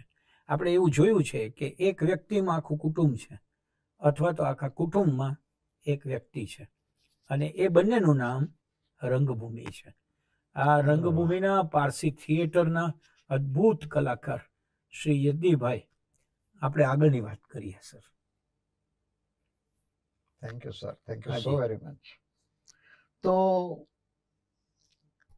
મેં આ વાત કરી કે પછી અમારી નાટ્ય સફર શરૂ થઈ. ઘણા નાટકો કર્યા, એમાંના કેટલાક હું તમને વાંચીને કહી શકું, યાદ તો રહેતું નથી. પહેલો નાટક તો વારે બહેરામ, મેં તમને કહ્યું તેમ. પછી રંગીલો બહેરામ, ફિરોઝ આટિયાના જ બહેરામની સાસુ, એના લગભગ 600 શો થયા. ઓહ, હા. પછી બિચારો બરજોર, જે મેં નામ ફેરવીને કહ્યું કૂતરાની પૂંછડી વાંકી, પેલા નળ દમયંતી પરથી. પછી હવે મને જોઈ લો, ફિરોઝ આટિયા.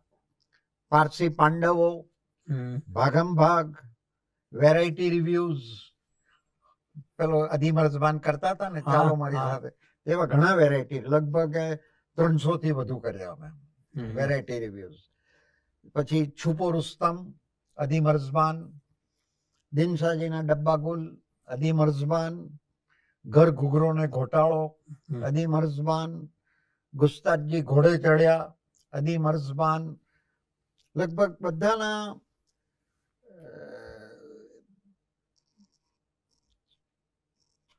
નહીં, બધાના તો નહીં કહેવાય, કેટલાકના ખાલી 15 શો થયા, કેટલાકના 50 થી ઉપર થયા, કેટલાકના 250 થી ઉપર થયા, કેટલાક નહીં, 2 ના ખાલી 500 થી વધુ થયા. ઓકે. હા, હુઈપી ફુર્રે અમારો છેલ્લો નાટક. વેરાયટી રેડિયો નાટિકા તો અસંખ્ય. હવે મેં તમને આ 1961માં મારા લગ્ન થયા, મારા પતિ પણ અમારા ગ્રુપમાં જોડાયા, નાટકોની સફળ ચાલવા લાગી. એ દરમિયાનમાં મારા પિતાજી, જે શોર્ટહેન્ડના મેં તમને કહ્યું તેમ નિષ્ણાત હતા, ગોલ્ડ મેડાલિસ્ટ, એમને નક્કી કર્યું કે ગુજરાતી શોર્ટહેન્ડ બનાવું, શોર્ટહેન્ડ ઇન ગુજરાતી. કારણ કે ગ્રામ્ય કચેરીની અંદર, મામલતદારની ઓફિસોની અંદર, શહેરોમાં સેશન કોર્ટની અંદર ગુજરાતીનું ચલણ વધવા લાગ્યું, કારણ કે ગુજરાતી માધ્યમ વધવા લાગ્યું. હવે પાછું રિવર્સ કોર્સ આવ્યો છે. તો ગુજરાતી શોર્ટહેન્ડની એમને શોધ કરી. શોધ તો શું કરી, મારા વડીલ ગુજરાતી શોર્ટહેન્ડમાં એમને જીવ ગુમાવ્યો. રોજ રાત્રે ક્લાસ પરથી આવ્યા પછી જમવાનું નહીં, ચા ને બિસ્કિટ, ચા ને રોટલી, અને બસ આખો વખત એમના મિત્રો પણ સાથે લાગી જાય, કામ કામ કામ કામ. ને ગુજરાતી શોર્ટહેન્ડની શોધ અલ્ટિમેટલી એમને પૂર્ણ કરી. મારા ભાઈ રોહિંતન, એમના પિતાજી, એકદમ સાથે ને સાથે રહીને, કારણ કે he was a good artist, તો શોર્ટહેન્ડની આઉટલાઈનો ને આઉટલાઈન તૈયાર કરવી પડે. હવે આજે સ્કેન ને આ બધો જમાનો છે, અસલ તો બીબા બનાવવા પડતા. તો બહુ મહેનત કરી. 1966માં ચોપડી કમ્પ્લીટ થઈ, પ્રેસમાં ગઈ, અને અચાનક પિતાજી અવસાન પામ્યા. પોતાની જન્મ આપેલી વસ્તુ કહેવાય તે બાળકને નહીં જોઈ શક્યા. કારણ કે ચોપડી એમના મૃત્યુ પછી 15 દિવસ પછી બહાર આવી. હા, અમારા માટે બહુ. That was the greatest shock of my life. Death of my daddy, death of my younger brother Mehernosh, આ બે greatest shock of my life. જેને આપણે જીરવવાને માટે તાકાત ઘટી જાય એટલી હદે it was a shock to me. Anyway, કુદરતનું કબૂલ કરવું પડ્યું. ચોપડી પૂર્ણ થઈ, ચોપડી પણ ચાલવા લાગી.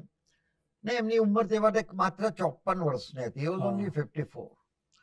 Only 50. પણ હું એમ નમ્રપણે માનું છું કે એમને ઓવરવર્ક કર્યો, એમની કેપેસિટીની બહારનું વર્ક કર્યો, અને we lost our very very very dear father.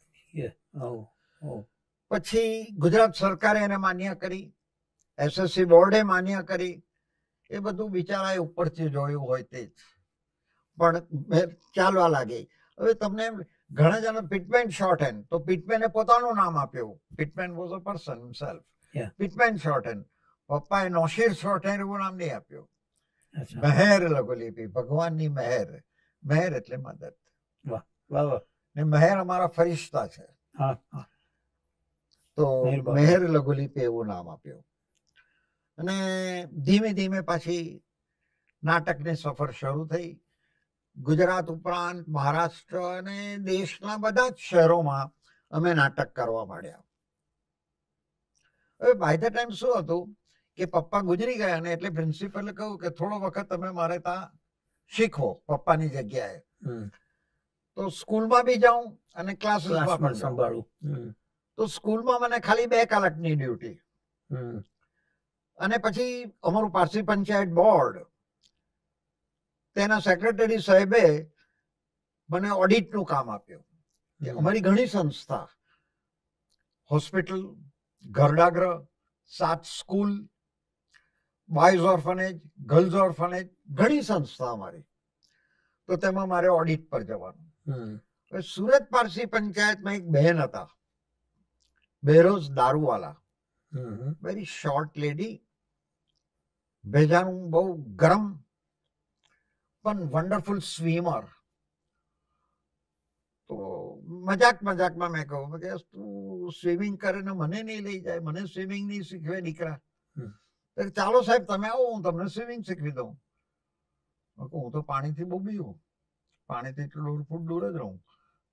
કે નદીમાં, મેં કહું નદીમાં તો આવું જ નહીં, સ્વિમિંગ બોર્ડ પુલના ઠેકાણા નહીં, ત્યાં કાં આવું? એ કે સાહેબ આવો તો શીખવાય. એટલે મેં મન મક્કમ કરી ને ઘરમાં તો કહેવાય નહીં, બીક લાગે કે સર સ્વિમિંગ પુલ છોડીને નદીમાં કાં મારવા ચાલ્યા. તો મેં એક થેલીની અંદર ચડ્ડી ને નેપકિન મૂકી ને ક્લાસમાં મૂકી આવ્યો. ને વાઈફને કહ્યું કે આજે 6 વાગ્યામાં 5:30 મારે જવાનું છે. જુઠ્ઠું. સાયકલ પર નીકળી ગયો નદી પર. તો ત્યાં તો બધા મને 80% ઓળખાણવાળા નીકળ્યા. આ તો ખબર પડી જ જવાની. એટલે બપોરે જમતા મેં વાઈફને કહ્યું કે બીરા હું સ્વિમિંગ શીખવાની કોશિશ કરું. કે સારું. નદીમાં જાઉં. શું નદીમાં? મેં કહું હા હું નદીમાં શીખવા જાઉં છું. પણ આવી રીતે નદીમાં જવાય, સ્વિમિંગ પુલના ઠેકાણા નહીં ને તમારા નથી જવાનું? મેં કહું ના ના 2 દાડા કોશિશ કરું પછી નહીં જઈશું, એમાં શું મોટું. મને ખરાબ લાગે હવે ના કહું તો. આમ કરીને તો આ બધું ભગવાને ગોઠવેલું. તો એક દૂર એક વડીલ સ્વિમિંગ કરતા હતા, તે અમારા ગુરુજી. એમનું નામ ચીમનલાલ લપસીવાલા. એમની પ્રોવિઝનલ જ કહેવાય, કરિયાણાની દુકાન. તો કરિયાણાની દુકાન, પણ જબરજસ્ત સ્વિમર, જબરજસ્ત ટ્રેકર, જબરજસ્ત વોકર. ચાલે એટલે 70 વર્ષના 75 વર્ષનો ડોસો 40 કિલોમીટર સાથે ચાલે. હા. નદીમાં તારે અમે ક્યાં તરી બી હું તમને હમણાં વાત કરું. તો મને ડોસાએ જોયો કે આ કોણ છે બાવાજી? પછી મારે બેરોજો કે મારો સર થાય ને પંચાયતની અંદર આમ તેમ. કે મારી આગળ મોકલો. એટલે હું એમની પાસે ગયો. અઠવાડિયામાં નદી ક્રોસ કરતો થઈ ગયો. અઠવાડિયામાં જ આ બાજુથી પેલે બાજુથી આ બાજુ, એક જ વીકમાં. ને પછી તો તરણ પ્રોગ્રામો ધૂમ કર્યા એમની સાથે.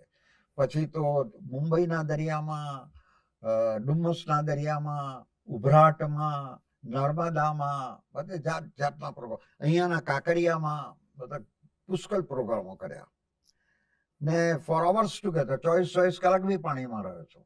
એમ? હા, હરીફાઈઓ થયો તારે 24 અવર્સ. એ બધી શોખનો વિષય હતો.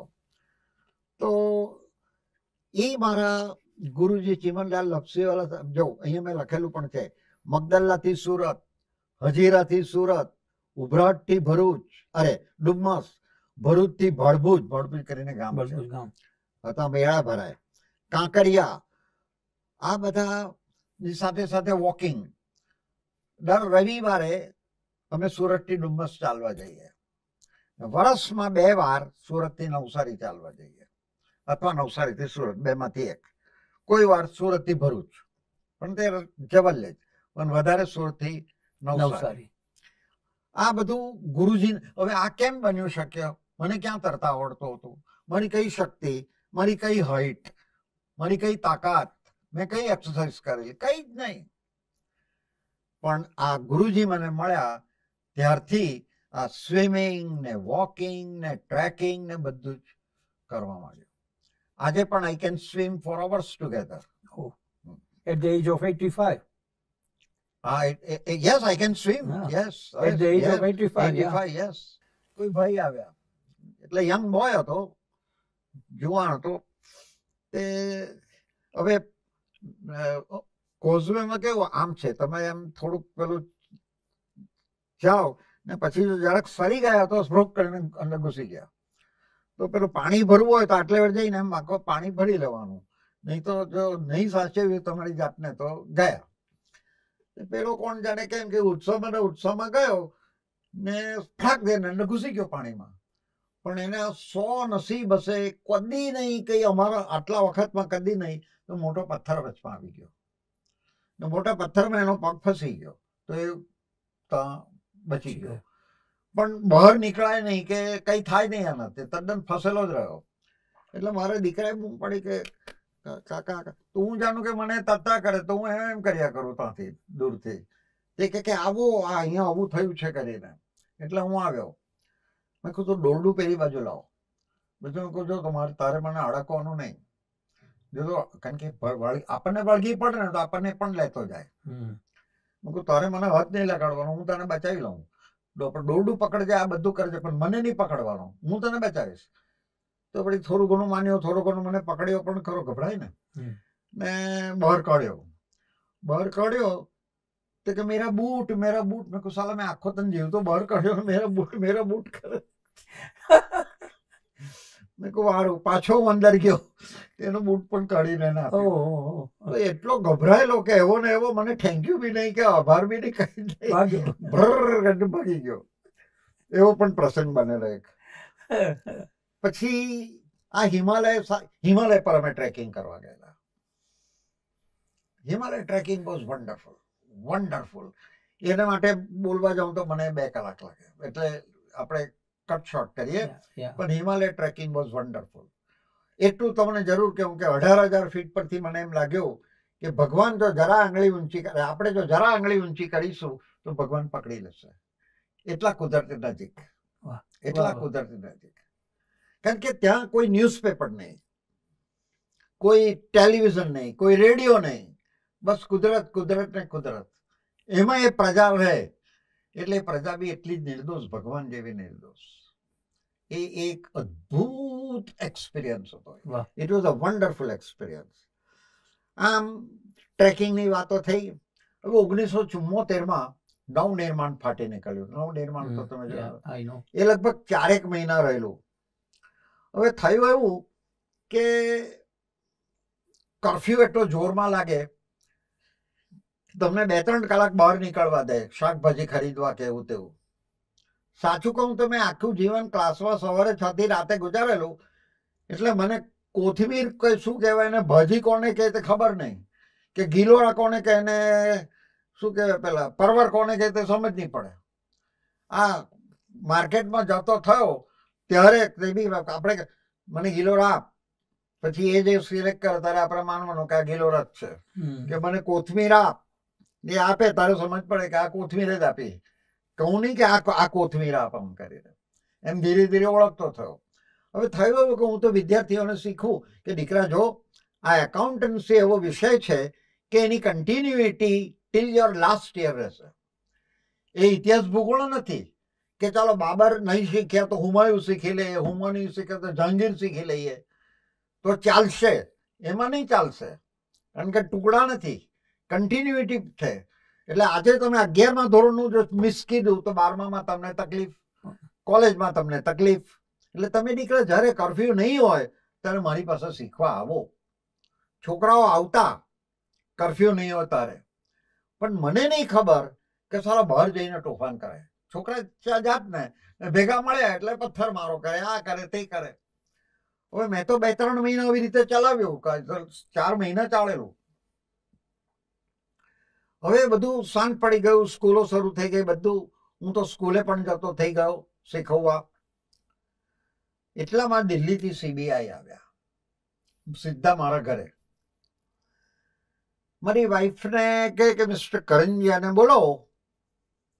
વાઈફ કે આપ કોણ છો? તો કે અમે દિલ્હી CBI ને એમને અમારી સાથે દિલ્હી આવવું પડશે. એટલે આપણને પાસામાં જ ઢકેલી દેતા હતા.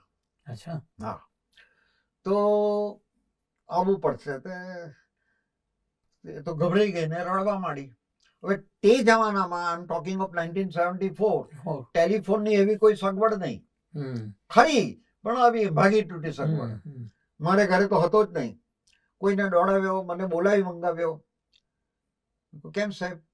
તો કે તમારા કપડાની બેગ ગોઠવી દો, પછી હું તમને વાત કરું. તેમ મને તો ગભરામણ થવા માંડી કે ભાઈ શું કહેવા, શું માંગે છે માણસ.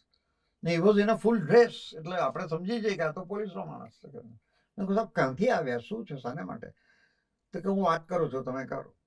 એટલે તૈયાર તો થયો.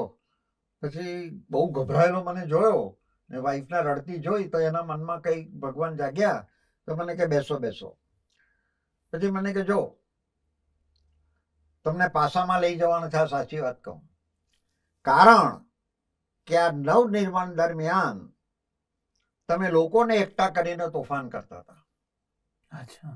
એટલે પેલા વિદ્યાર્થીઓ પેલા જે બહાર જઈને તોફાન કરે કે તમે લોકોને એકઠા કરીને. સાહેબ એવું કશું કર્યું નથી, હું તો શિક્ષક છું.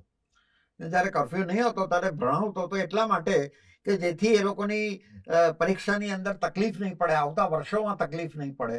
કારણ કે આ વિષય એવો છે. ના એમ કે અમારે પાસે રેકોર્ડ તો આવો જ છે, તમારે જે કેવું હોય તો તમે કહેજો, અત્યારે તો ચાલો.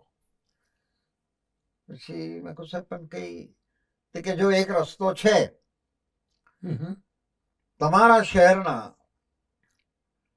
આ 5 પ્રતિષ્ઠિત વ્યક્તિઓ, તેમાં એક જોઈએ મેયર, DSP, તે વખતે કમિશનર નહોતા, DSP, તમારી કોમના વડા, ધર્મગુરુ અને એક ઇન્ડસ્ટ્રીયાલિસ્ટ. આ લોકો તમારે માટે જો સારું સર્ટિફિકેટ આપે તો અમે તમને જવા દઈશું, નહીં તો તમારે આપવું જ પડે. જો કોઈ સર્ટિફાઈ નહીં કરે ઇટ મીન્સ કે યુ આર ગિલ્ટી. એટલે હું એમને શું કરું હવે, તો સુરત પારસી પંચાયતમાં લઈ ગયો. ત્યાં અમારા પ્રેસિડન્ટ, અમારી કોમના વડા કહેવાય. તેમને તો મને ચોપરવા માંડી પહેલાના દેખતા, ગધેડો છે ને કઈ અક્કલ નથી ને તારામાં હજુ સુધર્યો નહીં ને તને કોને શીખવા કહ્યું, સાલો શીખવાનો હોય તો શીખે, જન્મમાં જાય. મેં કહું સાહેબ સમજો ને આ પોલીસ છે, એનો દેખતા તમે મને ધમકાવશો તો ખરેખર લઈ જશે. એમાં વળી મારો એક વિદ્યાર્થી વાણાવાળા, તે ધારાસભ્ય બનેલો કે કોર્પોરેટર બનેલો માલુમ નહીં. અરે તમને શું લઈ જાય, હું 2000 વિદ્યાર્થીઓને. મેં કહું ભાઈ મૂકો રે નહીં તો એમ જ સમજશે કે ખરેખર હું ધમાલ કરું. તો કે 2000 વિદ્યાર્થીઓને એટલે હું તો આવી લાગીશ. મેં કહું ભાઈ 2 હાથ જોડીને પગે પડો, જરા શાંતિ રાખો ને. પછી મારા, એમનું નામ માનેકશા ગ્યારા, વન્ડરફુલ પર્સનાલિટી. ફુરજામાં લઈ ગયા એટલે પોલીસ ત્યાં DSP ને બોલાવ્યા કે સાલો તું ખરો, એમ કે બધાને, અમને કોઈ દારો ફુરજો જોયેલો નહીં, બધાને ભેગા કીધા હતા કે. પેલા ઇન્ડસ્ટ્રીયલિસ્ટ આવ્યા, મેયર આવ્યા, બધા જ મતલબ ધર્મગુરુ આવ્યા. પણ બધાએ જે એટલું સુંદર સર્ટિફિકેટ લખી આપ્યું કે જેથી મને ગુજરાત સરકારમાં એ બહુ કામ લાગી ગયું. મારી અંજાણપણામાં મને તો ખબર નહીં ને, તો પણ that worked well. And I was appointed in so many deputations, so many deputations. અચ્છા. હા, એ જો ખરાબ થાય તો સારાને કાજે તો આવું બને. Blessing in ડિસ્ગાઇઝ. Blessing in ડિસ્ગાઇઝ. તે આવું બન્યું. That was in 1974. તો એ 5 વ્યક્તિઓએ મારી જિંદગી સુધારવામાં બહુ મોટો ફાળો ભર્યો. નાઉ આઈ કમ ટુ 1977. સુરતના સોઇલમાં જન્મેલા સંજીવ કુમાર, એમનું બહુ મોટું સન્માન સુરત કરવાનું સુરત કોર્પોરેશને વિચાર્યું. Raj Kapoor was a chief guest. Sanjeev કુમારનું સન્માન, અને કુદરતી સંજોગોમાં કોર્પોરેશને મને ઓફર કરી કે તમારે નાટક કરવાનું રંગ ઉપવનમાં. રાજ કપૂર કેટલીક વ્યક્તિ એવી હોય ને કે આપણને જોતાની સાથે જ ગમવા માંડે. સાચું. જોતાની સાથે જ ને કેટલીક વ્યક્તિ એવી હોય કે આપણે જોતાની સાથે ગલી પકડી લઈએ, કરીએ કઈ નહીં. વાય વી ડોન્ટ નો, પણ આપણને ગમવા જ માંડે. And I loved Raj Kapoor like anything. Loved Raj Kapoor like anything. And so many times we met. We had a drink together. We had a food together. હા, મારે એ નસીબ સારા હતા. દિલબી કુમાર સાહેબ, પરેશ રાવલ, મેં તમને વાત કરી, બધા અમારે પાડેલા છે ફોટા. તો એ સન્માન વખતે મારે નાટક ભજવવાનો આવ્યો. તે વખતે મેં ભજવેલો બહેરામની સાસુ. બીજે દિવસે વડોદરામાં જ્યાં એમને ઉતારો આપેલો ત્યાં મને મળવા કહ્યું કે આવજો. એ લોકો નાટકમાંથી જવા નહીં માગે, પણ ઇન્ટરવલમાં એટલું લોક થઈ ગયું ને એટલું તોફાન થાય એવું લાગ્યું કે તોફાન એટલે ધસારો થાય એવું લાગ્યું, એટલે એમને બરોડા મૂકી આવ્યા જ્યાં ઉતારો હતો ત્યાં. બીજે દિવસે સવારમાં કે વો કુત્તી કા ક્યા હુઆ વો બતાઓ, ઉસકા ક્યા હુઆ વો બતાઓ. એટલે he was taking keen interest. Yes. Though the play was in Gujarati, he followed thoroughly well. તો સરસ વાતો થઈ. સંજીવ કુમારે કહ્યું કે મારો ભાઈનો નાટકનો એક સુંદર પીસ છે, તે કે આ પીસ મારે લેવાનો છે. તેની અમે સંજીવ કુમારે વાત કરી. સાહેબ બધું જ અમે જ તમારા છે, તમારે જે કરવું હોય તે કરો કરી. પણ આપણે હવે એ લે કે નહીં લે, પણ તે વખતે કેટલી સારી લાગણી થાય કે વાહ વાહ માગણી કરે. તે પેલું પરેશ રાવલની મેં વાત નથી કરી ના. તો એ રીતે પેલું શું કહું, યસ, ઇન્ટરવલ પછી બી બેસવા માંગતા હતા. બીજે દિવસે પ્રેસ કોન્ફરન્સથી મેં વાત પણ કરી. અને next day when he left એટલું કહેતા ગયા. મેં કહું સાહેબ કેવો લાગ્યો નાટક? કે अच्छा था, बहुत अच्छा था. तो मैं को वो ये मेरी वाइफ है ना, वो मेरी सास बनी थी. अरे साली सब वाइफ सास जैसी होती है. એમ હસતા હસતા રિમાર્ક લઈ માર્ક પાસ કરીને મોટરમાં બેસી ગયા. તો that was with Raj Kapoor. પછી તો ઘણી મીટિંગો થઈ. પછી એ જ 1977માં જ્યોતિન્દ્ર દવે, આપે તો એ જ્યોતિન્દ્ર દવેની કયો ઉત્સવ કહેવાય ગુજરાતીમાં? અમૃત મહોત્સવ 75. અમે એને ડાયમંડ જ્યુબિલી કહીએ, અરે પ્લેટિનમ જ્યુબિલી. તો અમૃત મહોત્સવ હતો ને સુરતની બહુ મોટી સંસ્થા રાષ્ટ્રીય કલા કેન્દ્ર એ ઉજવવાની હતી. તો સુરતની 8-10 સંસ્થાએ ભાગ લીધેલો ને ચંદ્રવદન મહેતા, જ્યોતિન્દ્ર દવે અને ધનસુખલાલ મહેતાએ સંયુક્ત લખેલી એક સ્ક્રિપ્ટ છે અમે બધા. એ અમે બધા ચોપડીની અંદર નાની નાની 8-10-15 નાટિકાઓ છે. તો બધી સંસ્થાને એક આપી કે તમારે આ ભજવવાની એમના અમૃત મહોત્સવ વખતે. આપણે મોટી ઘીસ કાઢીશું અને બહુ મોટો ફેસ્ટિવલ કરીશું. હું બહુ લકી, મારે ભાગે જેમનો અમૃત મહોત્સવ તેની જ્યોતિન્દ્ર દવેની સ્ક્રિપ્ટ આવી. સમ્રાટ અશોક પારસી હતો એ સ્ક્રિપ્ટ છે કે સમ્રાટ અશોક, મજાકમાં કે સમ્રાટ અશોક વોઝ પારસી. તો એ હું, મારા બ્રધર અને મારા વાઈફ એમ 3 જણાએ ભજવવાની હતી. હવે બહુ 10-1 મિનિટની સ્ક્રિપ્ટ. તો મેં કહું આપણે હવે છેલ્લે લરે કરી લઈશું કરીને, આમ કરીને આપણે તો રેગ્યુલર કામમાં પડી ગયા. કાર્યક્રમના 2 દિવસ અગાઉ મુંબઈથી ટેલિગ્રામ આવ્યો કે વીરાના મધર બહુ સિરિયસ છે, તમે વીરાને તાત્કાલિક મોકલી આપો. એટલે મારી વાઈફને. એટલે હું જે આયોજક હતા આપણા વજુભાઈ ટાંક, મેં કહું સાહેબ સોરી, હું મારાથી નહીં અવાય. તે કહે આવતે તો સારું, પણ હવે તારો બી સંજોગ એવો છે તો તું જઈ શકે છે કરીને. મારે જવું જ પડશે બોમ્બે વાઈફને લઈને. સવારે એટલે રાત્રે કહ્યું ને સવારે આપણા 4 જણા આવ્યા. માણેક શાહ 11, કુંજવેરી મેટા બધી મોટી મોટી હસ્તી હતી. વજૂબ કાકા પોતે બધા 4 આવ્યા કે દીકરા, જેમનો અમૃત મહોત્સવ છે, જેમની સ્કીટ તારે ભજવવાની છે, તું ચાલી જશે તો કંઈક ખાલીપણું લાગશે. તું રાતની ટ્રેનમાં જા. અમારા માણેક શાહ સાહેબ કે તને હું મોટર આપીશ, તો મોટરમાં જઈને મોટરમાં આવજે. રાત્રે મોટરમાં જજો તમે લોકો 2 જણા, પણ આટલું કરીને જાય તો સારું. એટલે નેચરલી મેં મારી પત્ની તરફ જોયું કે શી સેડ કે યસ ઓકે. એ બિચારી વધુ તો શું કહી શકે. એટલે એ લોકો ગયા. હવે રિહર્સલ કરવાનું, ડ્રેસનું કંઈ ઠેકાણા નહીં, કંઈ જ નહીં. અમે તો મુંબઈ જવાની બધી ધમાલમાં હતા. એટલે આપણે ડ્રેસવાળાને ત્યાં દોડ્યા. હું, મારી પત્ની ને મારો બ્રધર. બરાબર. મારા રાજા અશોક બનવાનું. પત્ની પાસે તો સુંદર પેલા પારસીઓમાં તો સરસ ગાઉન હોય, મખમલી ગાઉન. તેને તો ખાલી ક્રાઉન ને આની તો માપ આપી દીધું. મેં મારું માપ આપી દીધું. રિહર્સલ કરવા માંડ્યું. અમે લોકોએ સામે ભાભીને બેસાડી કે તું જો, તને હસવું હવે તો જ હસશે, નહીં તો અમે સ્ક્રીન બદલી નાખશું. અમે થોડી થોડી બદલતો બી ગયો અને સ્ક્રીન બહુ સુંદર બની, બહુ જ સુંદર બની. બધું આમાં નોંધાયેલું છે પ્રેસનું. તે રિહર્સલ કરતા અમે તો રંગ ઉપર પર પહોંચી ગયા. ડ્રેસવાળાને કહ્યું કે તમે ડ્રેસ લઈને આવજો. એટલે ડ્રેસ લઈને આવ્યો. ચિકાર રંગ ઉપર, કારણ કે શું મોટો મહોત્સવ છે. પેલી ઘીસ, પેલો ઊંટ ગાડી ને તમે તો જોઈ હશે ઘીસ. પેલા આગળ પેલા ડ્રમ વગાડતા, ચંદ્રવર્મા મહેતા ડ્રમ વગાડતા ચાલે, ચંચી મહેતા. એ બધું ફેસ્ટિવલ જેવું હતું. તો અમે લોકો તો ડ્રેસ વાળાને કહું હવે ડ્રેસ પહેરાવી દો, મારી આઈટમ આવી લાગી.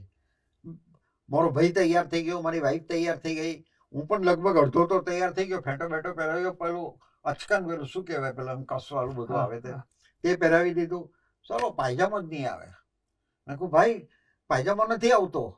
પેલો કહું થોભો હું કરી આપું છું. ડ્રેસ વાળો જ આમ કરીએ ને તો બધી સિલાઈ ઉખેડવા માંડી. સિલાઈ ઉખડે ને તો બધા અબલા દેખાવા માંડ્યા. અબલા કેવાય પેલા ચક ચક ચક ચક ચક થાય તે દેખા. મેં કહું હા તો ઈજાર થઈ ગઈ. મેં કહું કે પાયજામાને આ કેવી રીતે પહેરાય? ઉપરથી રાજા, નીચેથી રાણી. તો કે જે છે તે હવે પહેરી લો. મેં કહું પણ પહેરી લો એટલે આ બધી મોટી મોટી વ્યક્તિઓ બેઠેલી છે. તે કે પણ હવે શું આઈટમ આવી લાગી, હવે પહેરો. એમ પહેર્યા વગર તો તમે જવાના નથી. મેં કહું નહીં, નથી જવાનું તો પહેરો. પહેર્યું. પછી ભગવાને એ ડાયોલોગ મગજમાં સુધાર્યો. ભગવાને સુધાર્યો. પ્રધાનજી કે 3 જણા હતા. પ્રધાનજી એટલે મારો બ્રધર. પ્રધાનજી જોઈ મારી હાલત. મેં રાણીને કેટલું સમજાવ્યું કે આપણી કપડાની પેટી જુદી રાખો, આપણી કપડાની પેટી જુદી રાખો. પણ રાણીમાં તો કહે કે ના, પરણ્યા પછી પતિને પેટી એક જ, એટલે એક જ પેટી રાખે. અને આ રાણીની ઇજાર ભૂલમાં આવી ગઈ. હવે કોણ જાણે એ શું પહેરીને આવશે. દરબારમાં મને કેવું ખરાબ લાગશે. તો પ્રધાનજી મને સાચવી લે. મહારાજ આપ ચિંતા નહીં કરો, આજે દરબારીઓને આપણે કેઝ્યુઅલ લીવ આપી દઈશું, જેથી તમારી ઇજાર પર કોઈની નજર નહીં જાય. આમ ડાયલોગ ગોઠવી દીધો. સ્કીટ પછી તો નેચરલ જે હતી તે થઈને સારી ગઈ, ખૂબ સારી ગઈ. મને બધો કાર્યક્રમ જો આ પણ ખરાબ થયું તે સારાને કાજે થયું. ચંચીએ બોલાવ્યો કે દીકરા તે સારું સાચવી લીધું. બાકી જે મેં તો જ્યોતિન્દ્રને કહ્યું કે આ સાલા ગધેડાને કપડાં પહેરવાનું કઈ ભાન છે કે નહીં, આ શું પહેરીને નીકળ્યો, પણ તે સારું સાચવી લીધું. પછી મેં પેલું સમજાવ્યું કે આવું હતું, મારા જવાનું છે અત્યારે, તો મેં રાતે ટ્રેન પકડવાની કે બહુ સારું. તો બરોડા આવે તો મને મળજે, આપણે કંઈક કરીશું. થોડા વખતમાં જ બરોડા જવાનું હતું. એટલે મેં પોસ્ટકાર્ડ, એ ટેલિગ્રાફિક પોસ્ટકાર્ડ લખે ચંચી મહેતા. ફલાની ટ્રેન આમ ચા લાવજે, ફલાની ટ્રેન આમ કોફી લાવજે, બસ આટલું જ લખે. તો બરોડા હું ને ભાઈ ગયા સવારે. પેલું ને આખી ટીમ સાંજે આવવાની હતી. તો આવી લાગ્યો. મેં કહું હા સાહેબ.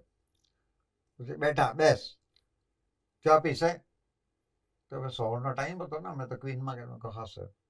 જાઓ રસોડામાં જઈને બનાવી દે 3 કપ. 3 કપ ચા બનાવો, જા બનાવી દે. મેં કહું હા સાહેબ. ગયા રસોડામાં. જો અહીંયા આમ છે, ચાની પત્તી અહીંયા છે, ખાંડ છે, ફલાણું છે, ઢીકલું છે, તપેલી અહીંયાથી લઈ જાય, પાણી દેખાય છે, બધું દેખાય છે. હવે તમે હું કરો, હું બનાવી 3 કપ જેવી આવડી તેવી બનાવી, ખાંડ જરા વધારે નાખી કે જે ડોસાજી ઠંડા થાય તો સારું કરીને ચા તો પીધી. સારી છે, સારી છે. હવે હું જ જાણું કેવી છે તે હવે, પણ હવે પીધી. પછી સ્ક્રિપ્ટ આપી કે આ 5 સ્ક્રિપ્ટ આજે આપું છું, આપણે હવે આ સ્ક્રિપ્ટો હવે ભજવીશું, તારે દર શનિ રવિ આવવાનું. એનું નામ તાપી તટે તાપીદાસ. એ 3 વર્ષ સુધી ચાલે. Oh my God. એ પછી એ મારા માનસ પિતા બની ગયા. ક્યાં વાત. હા, એટલા બધા પ્રેમાળ, એટલા પણ ગુસ્સાવાળા બી બહુ.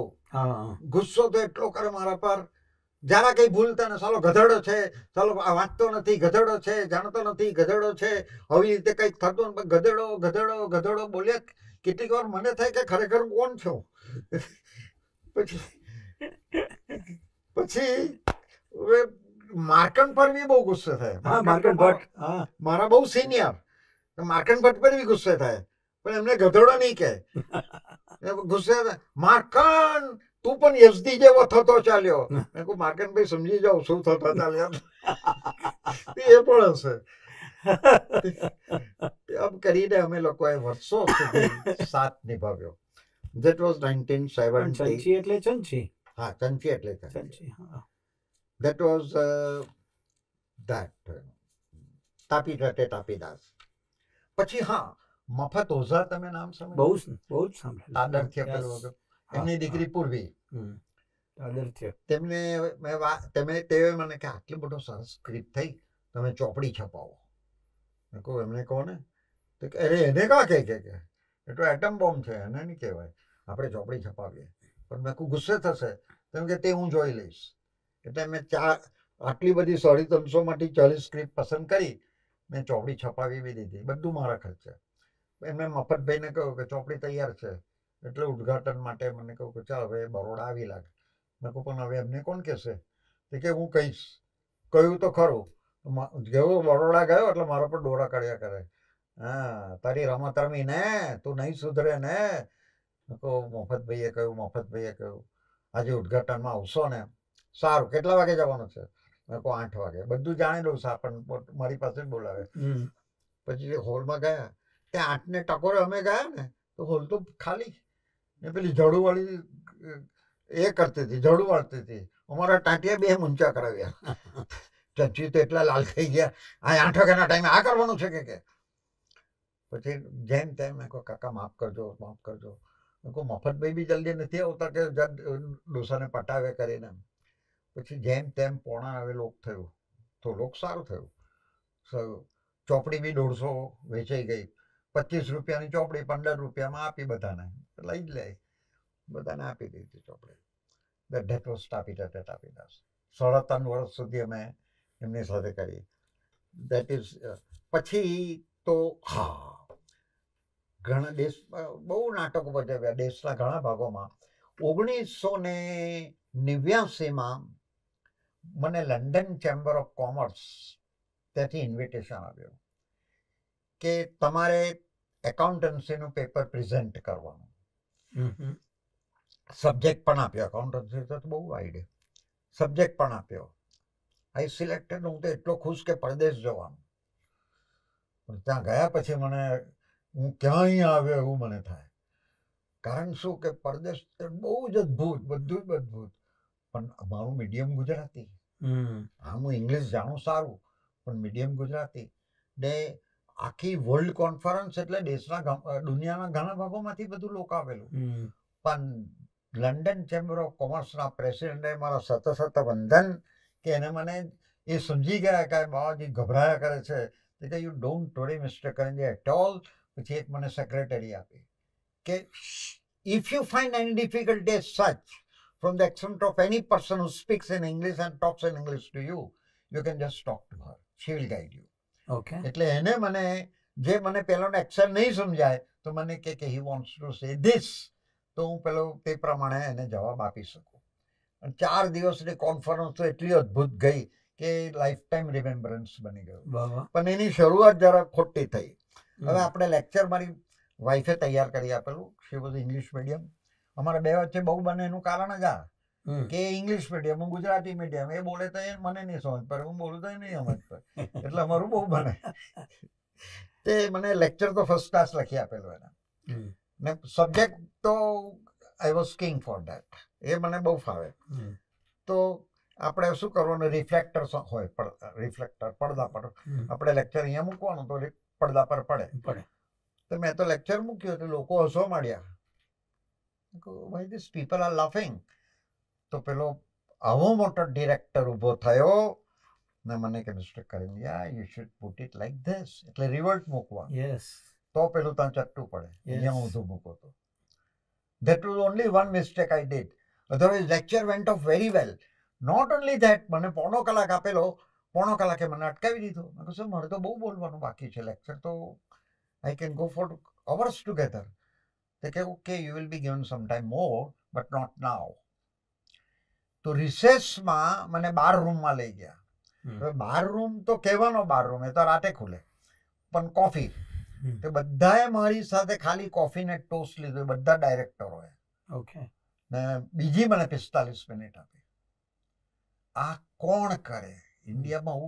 હું તો નહીં માનતો કે શક્ય છે. 40 મિનિટ્સ મોર ઇન 12 રૂમ, ને ત્યાર પછી તો પાછી કોન્ફરન્સ ચાલુ, એટલે નો recess for us. That was my experience. એટલે પછી in 91 I lost my dear કાકા. ઓકે. મારો સુરતમાં નાટક હતો, માર્કન ભટ્ટના વાઈફ ઉર્મિલાબેન ભટ્ટ મને ફોન કર્યો. કારણ શું કે કાકા સવારે જરા કફ જામી ગયો, તે કાકાને હોસ્પિટલ લઈ ગયા માર્કનભાઈ. તબિયત આમ તો મજે નહીં હતી, રાત્રે મળીને પણ મળવા પણ ગયા અને ખીચડી પણ ખવાડી. અને પછી મને કે અરે કાકા કે પેપર આપ, તે પેપર આપ્યું, ચશ્મો પહેરાવ્યો, ને પછી એ લોકો જતા હતા તે પાછું બોલાવીને કે ઉર્મિલા અહીંયા આવો, જો મને કંઈ થાય, જો કે થવાનું નથી, ખાલી શરદી છે, જો મને કંઈ થાય તો મારા દીકરા યસદીને બોલાવી લેજો. This was his last word. અડધા કલાકમાં કાકા ગુજરી ગયા. હવે અમારો ત્યાં નાટક ચાલે, ઉર્મિલાબેન ફોન પર ફોન કરે બિચારા. રાત્રે 2 વાગે અમે નાટક કરીને આવ્યા તો ફોન બિચારા કર્યા જ કરતા હશે, તો ફોન મેં પકડી કે તમે ક્યાં હતા? હું કેટલા કલાકથી ફોન. આવી રીતે નાટક હતો કે તમારા કાકા ગયા, તમે આવી જાઓ બરોડા. અમે ક્વીન પકડીને બરોડા ગયા. ત્યાં એમનું ક્રિમેટ કરવામાં આવ્યું. તો મેં એમની એક બંદી કહેવાય ને, બંદી ફાઉન્ટેન પેન એવાનું પર્સ, પોકેટ અને ચશ્મો એ મેં લઈ લીધું. વખતો સુધી મેં રાખ્યો. પછી મેં કહું આની યાદ હજુ વધારે જળવાવી જોઈએ, તો અમારા મ્યુઝિયમ છે સુરતમાં, સાયન્સ સેન્ટરમાં, તો મેં આપ્યું. આજે પણ એ યાદ સાચવાયેલી છે. That was ચંચી. પછી 92-93માં મને ગુજરાત ગૌરવ એવોર્ડ મળ્યો. 98ની અંદર ઓલ ઇન્ડિયા રેડિયો એવોર્ડ મળ્યો. એ all India radio award just because of that Tapi તથે તાપીદાસ. 1997માં મારી 60 વર્ષની જ્યુબિલી કરી. પણ જ્યુબિલી એટલે on a very very big scale આખા સુરત સિટીએ કરી. એમ મેઇન રોડ પર આવી રેડ કાર્પેટ બિછાવે ને પેલું માથા પર પેલું હિન્દુ બહેનો પેલું સાડી લઈને, પેલું કઈ વિધિ આવે ને એવી, જે સાડી લઈને ચાલે ને પછી બધું પ્રોગ્રામ થાય ને બધું બહુ મોટા પાયા પર એ લોકોએ કીધું. બકુલ ત્રિપાઠી અમદાવાદથી આવેલા, બકુલ ત્રિપાઠી આવેલા. That was 60. પછી બેંગ્લોરમાં 2000, બેંગ્લોરની અંદર મારો નાટક 26મી જાન્યુઆરી 2000.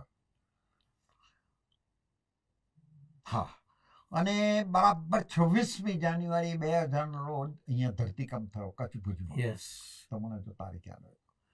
હવે મને બેંગ્લોરમાં ખબર પડી કે ગુજરાતમાં તો બહુ મોટો ધરતીકંપ થયો. અસર સુરતમાં બી થયેલી, અમદાવાદને બી થયેલી, પણ કચ્છ ભુજમાં બહુ મોટી અસર થઈ.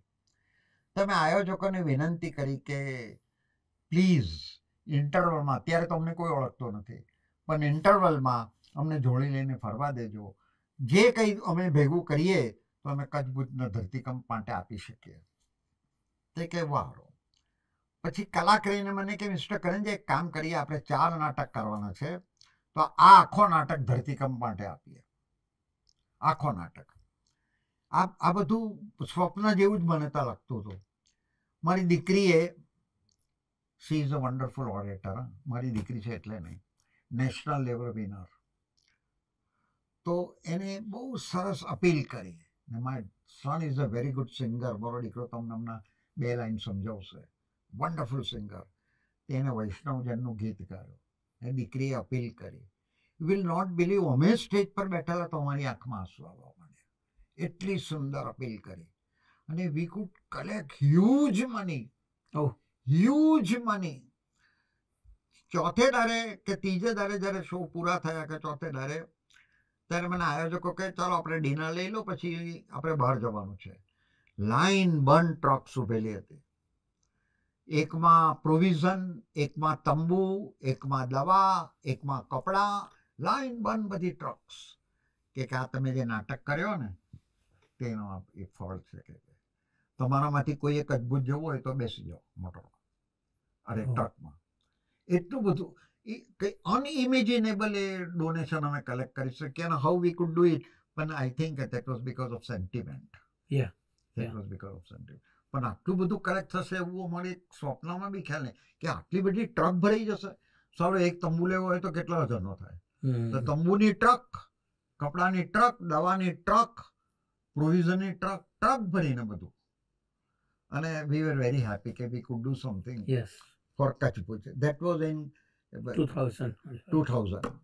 પછી 2004માં મારા એક બેન, મારી આમ તો સ્ટુડન્ટ, પછી ટીચર બનેલા, પ્રિન્સિપલ બનેલા, પણ એને ટીવી જોવાનો બહુ શોખ. એ ટીવીમાં મેક અ વિશ ફ્રેન્ડ્સ ક્લબનું જોયા કરે. What is make a wish friends club? કે જે બહુ દુઃખી હોય, જેનું મૃત્યુ નજીક હોય, તે લોકોની વિશ ફૂલફિલ કરે. કે આપણે બી બનાવીએ. એ લોકો કાં રાજા ભોજ, કાં ગંગુ તેલી, હું કેમ કરી શકું? કે આપણે બનાવીએ. મેં કહું આપણે સુરત પૂરતું કરીએ. સુરત પૂરતું કે આપણે સુરત પૂરતું કરીએ. હવે ભગવાનની એટલી તો કૃપા કે હું જ્યાં હાથ લાંબા કરું તો મને પૈસા મળી જતા હતા. તો અમે નક્કી કર્યું કે થેલિસીમિયામાં જે રોગી હોય, થેલિસીમિયા, કેન્સરગ્રસ્ત બાળકો, અને કેન્સર, થેલિસીમિયા અને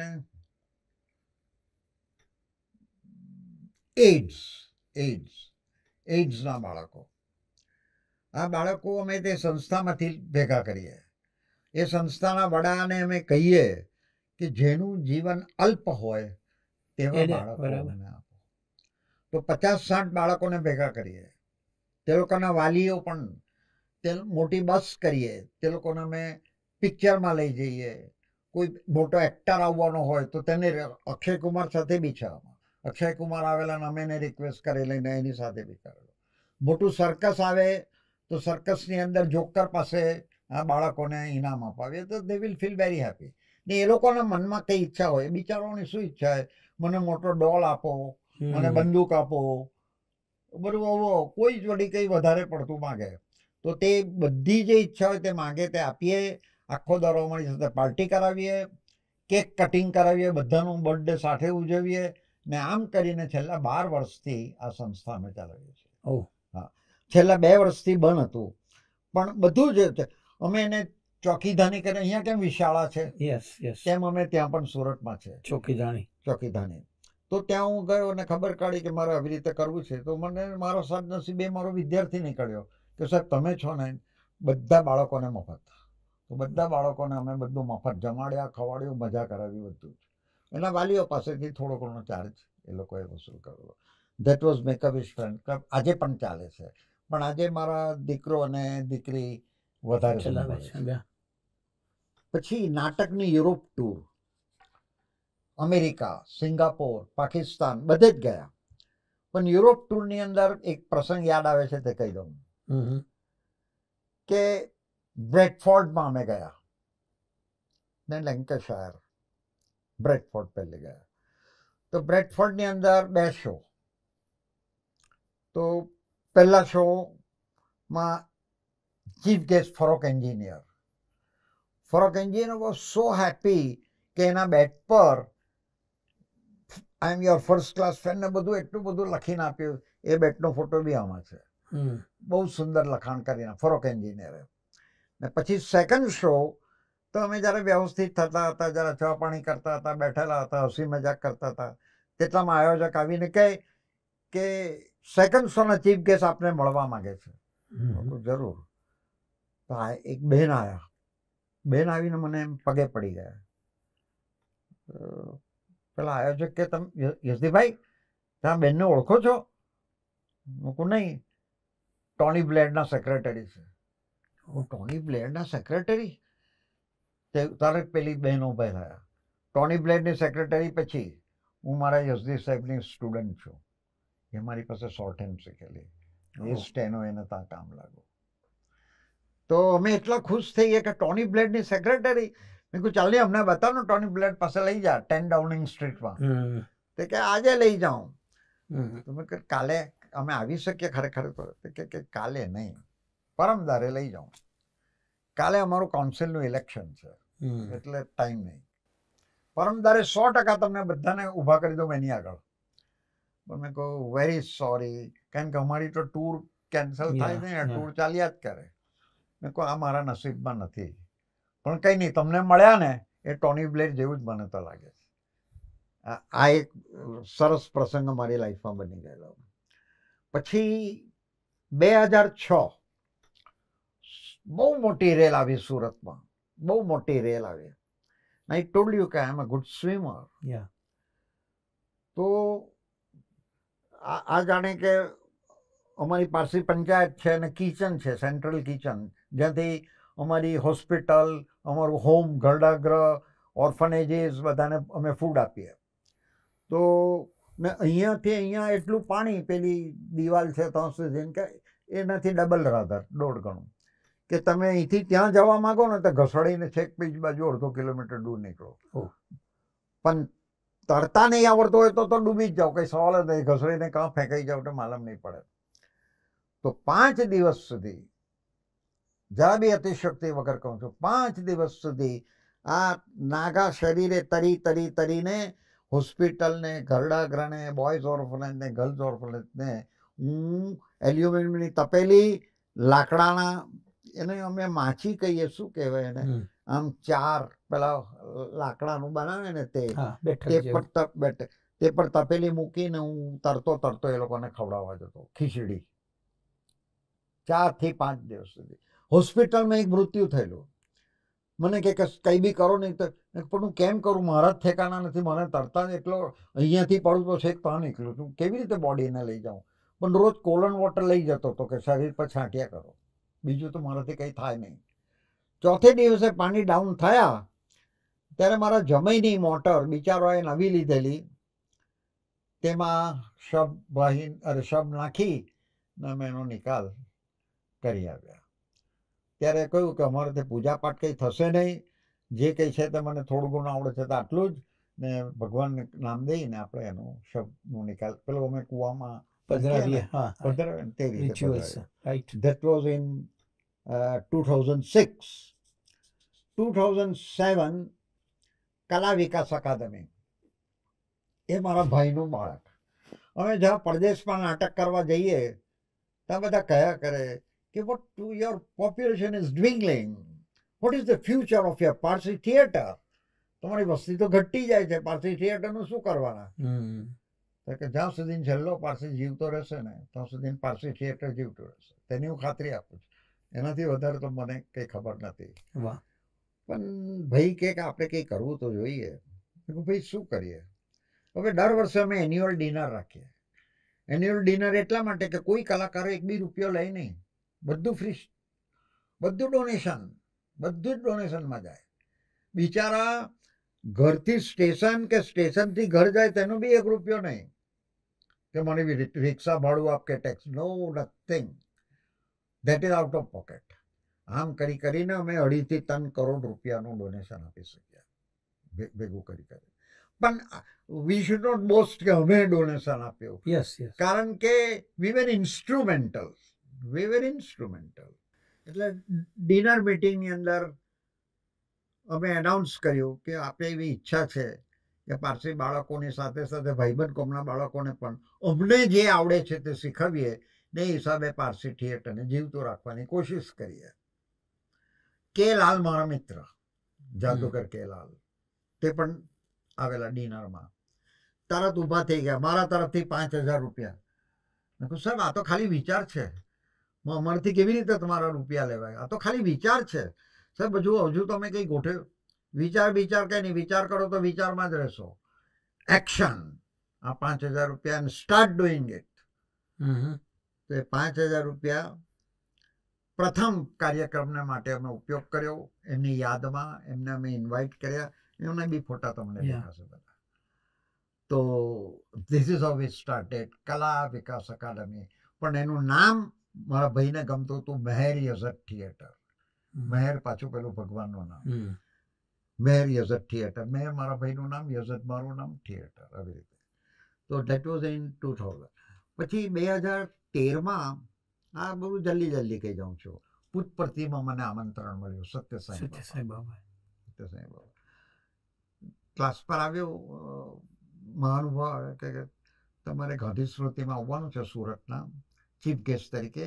અમારી કોલેજીસના વિદ્યાર્થીઓને તમારે ઇનામ આપવાનું છે. સાહેબ હું સત્યસાઈ બાબા માટે કંઈ જાણતો નથી, તો હું આવીને શું કરું? કોઈ મહારથી બીજું હોય કે કોઈ જાણકાર હોય તો તેમને બોલાવો તો વધારે સારું. તો કે સારું કરીને ચાલી ગયા. 2 દિવસ રહીને પાછા આવ્યા કે ના હુકમ થયો છે, તમારે જ આવવાનું છે. તો પછી હું શું બોલું કે હુકમ કોનો થયો ને શું થયો? મેં કહું હવે લાંબુ કરવામાં મજા નથી. મેં કહું સારું હું આવીશ. પછી મારી કઝિન એ ત્યાં વારંવાર જાય પુત્તપર્તી, એટલે મેં એને ફોન કીધો કે તું કંઈ કહે ને મને 2-4 પ્રસંગ. આવી રીતે હું તો પ્રમુખ તરીકે ફસી ગયો જ કરીને. એને મને 2 સુંદર પ્રસંગ કહ્યા. દે વેર સો હેપી કે હવે દર વર્ષે મને બોલાવે. તો એક દારો મારા પર ફોન આવ્યો કે તમારે પુત્તપર્તી નવા વર્ષે દિવસે તમારો લેક્ચર રાખેલો છે. Of course it is two be given in English, પણ નવા વર્ષે દિવસે તમારે લેક્ચર આપવાનું છે પુત્તપર્તી. હું ને ભાઈ ગયા ને પુત્તપર્તીની અંદર ભગવાન સત્યસાઈ બાબા તરત જ ગુજરેલા, 2-3 મહિના પહેલા જ ગુજરેલા. ત્યાં દેટ વોઝ ધ લેક્ચર. આજે પણ હું કોઈ વખતે લેક્ચર આપવા જાઉં છું. That was in પુત્તપર્તી 2013. 2016માં મોરારીબાપુએ મને આમંત્રણ આપ્યું, નટરાજ એવોર્ડ. મને હેમા માલિની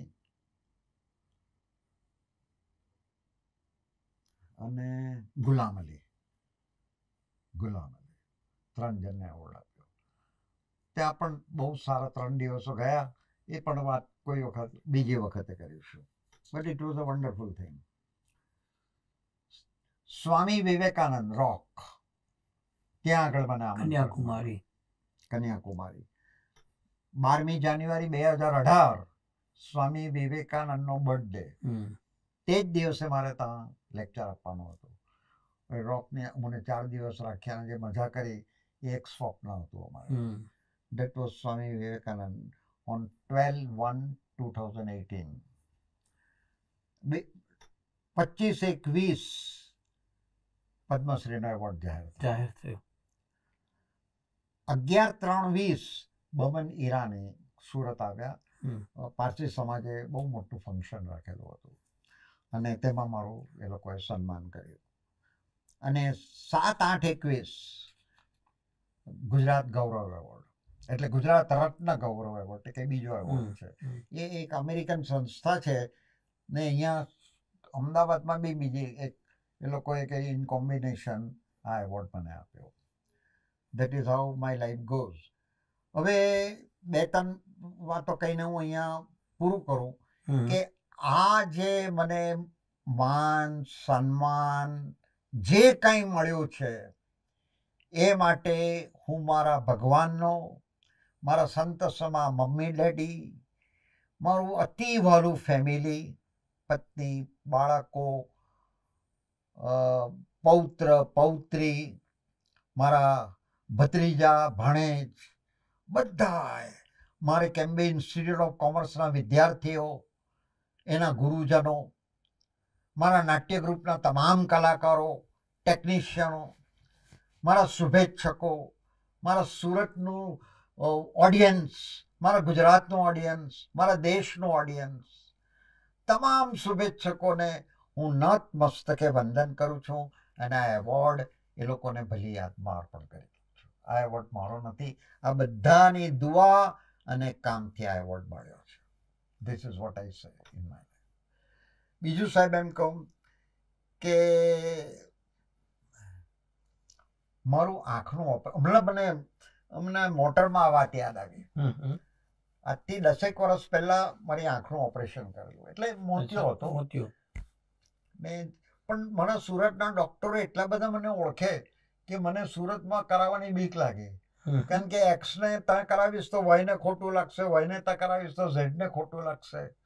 બિચારા પૈસા તો કોઈ લેતા હતા નહીં મારી પાસે. એટલે હું ટ્રેનમાં ટ્રાવેલિંગ કરતો હતો ત્યારે એક સામે એક સજ્જન બેઠેલા, એની સાથે વાત પરથી વાત નીકળી. તે તો મુંબઈની મરીન લાઈન હોસ્પિટલના ડોક્ટર અરુણ શ્રોફ નીકળ્યા. તમે નામ સમજ્યો તો અરુણ શ્રોફ.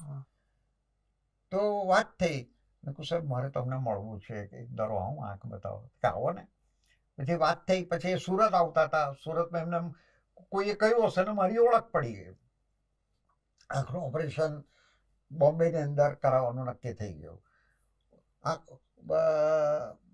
તો કાલે જાણે મારે ઓપરેશન માટે જવાનું, આંખના ઓપરેશન માટે. હું ને મારી પત્ની એક જગ્યાએ ગયેલા જરા દુઆ માગવા. થોડી તો બીક લાગે ને આપણે ગમે તે કહીએ પણ. તો દુઆ માગવા ગયેલા. તો 4 રસ્તા આવે ને ત્યાં નેચરલી પોલીસ સિગ્નલ હોય તો ઊભી રાખે. તો આગળ એક કચરા ગાડી હતી, ડર્ટી કચરાની ગાડી, ને પાછળ મારી રિક્ષા હતી. કચરા ગાડીની બહાર એમ લટકતો શંકર પાર્વતીનો ફોટો હતો, કેલેન્ડરનો જ ફોટો હશે. તો મને જરા લાગ્યો કે આ ભગવાનનો ફોટો આ કચરા ગાડીમાં આવી રીતે 4 રસ્તા પર તો થોભેલો જ હતી ગાડી. ને કહું મારી વાઈફને કહું લઈ આવો એ ફોટો. કા લઈ આવો. એટલે હું દોડતો ઉતરીને ફોટો લાવી દીધો.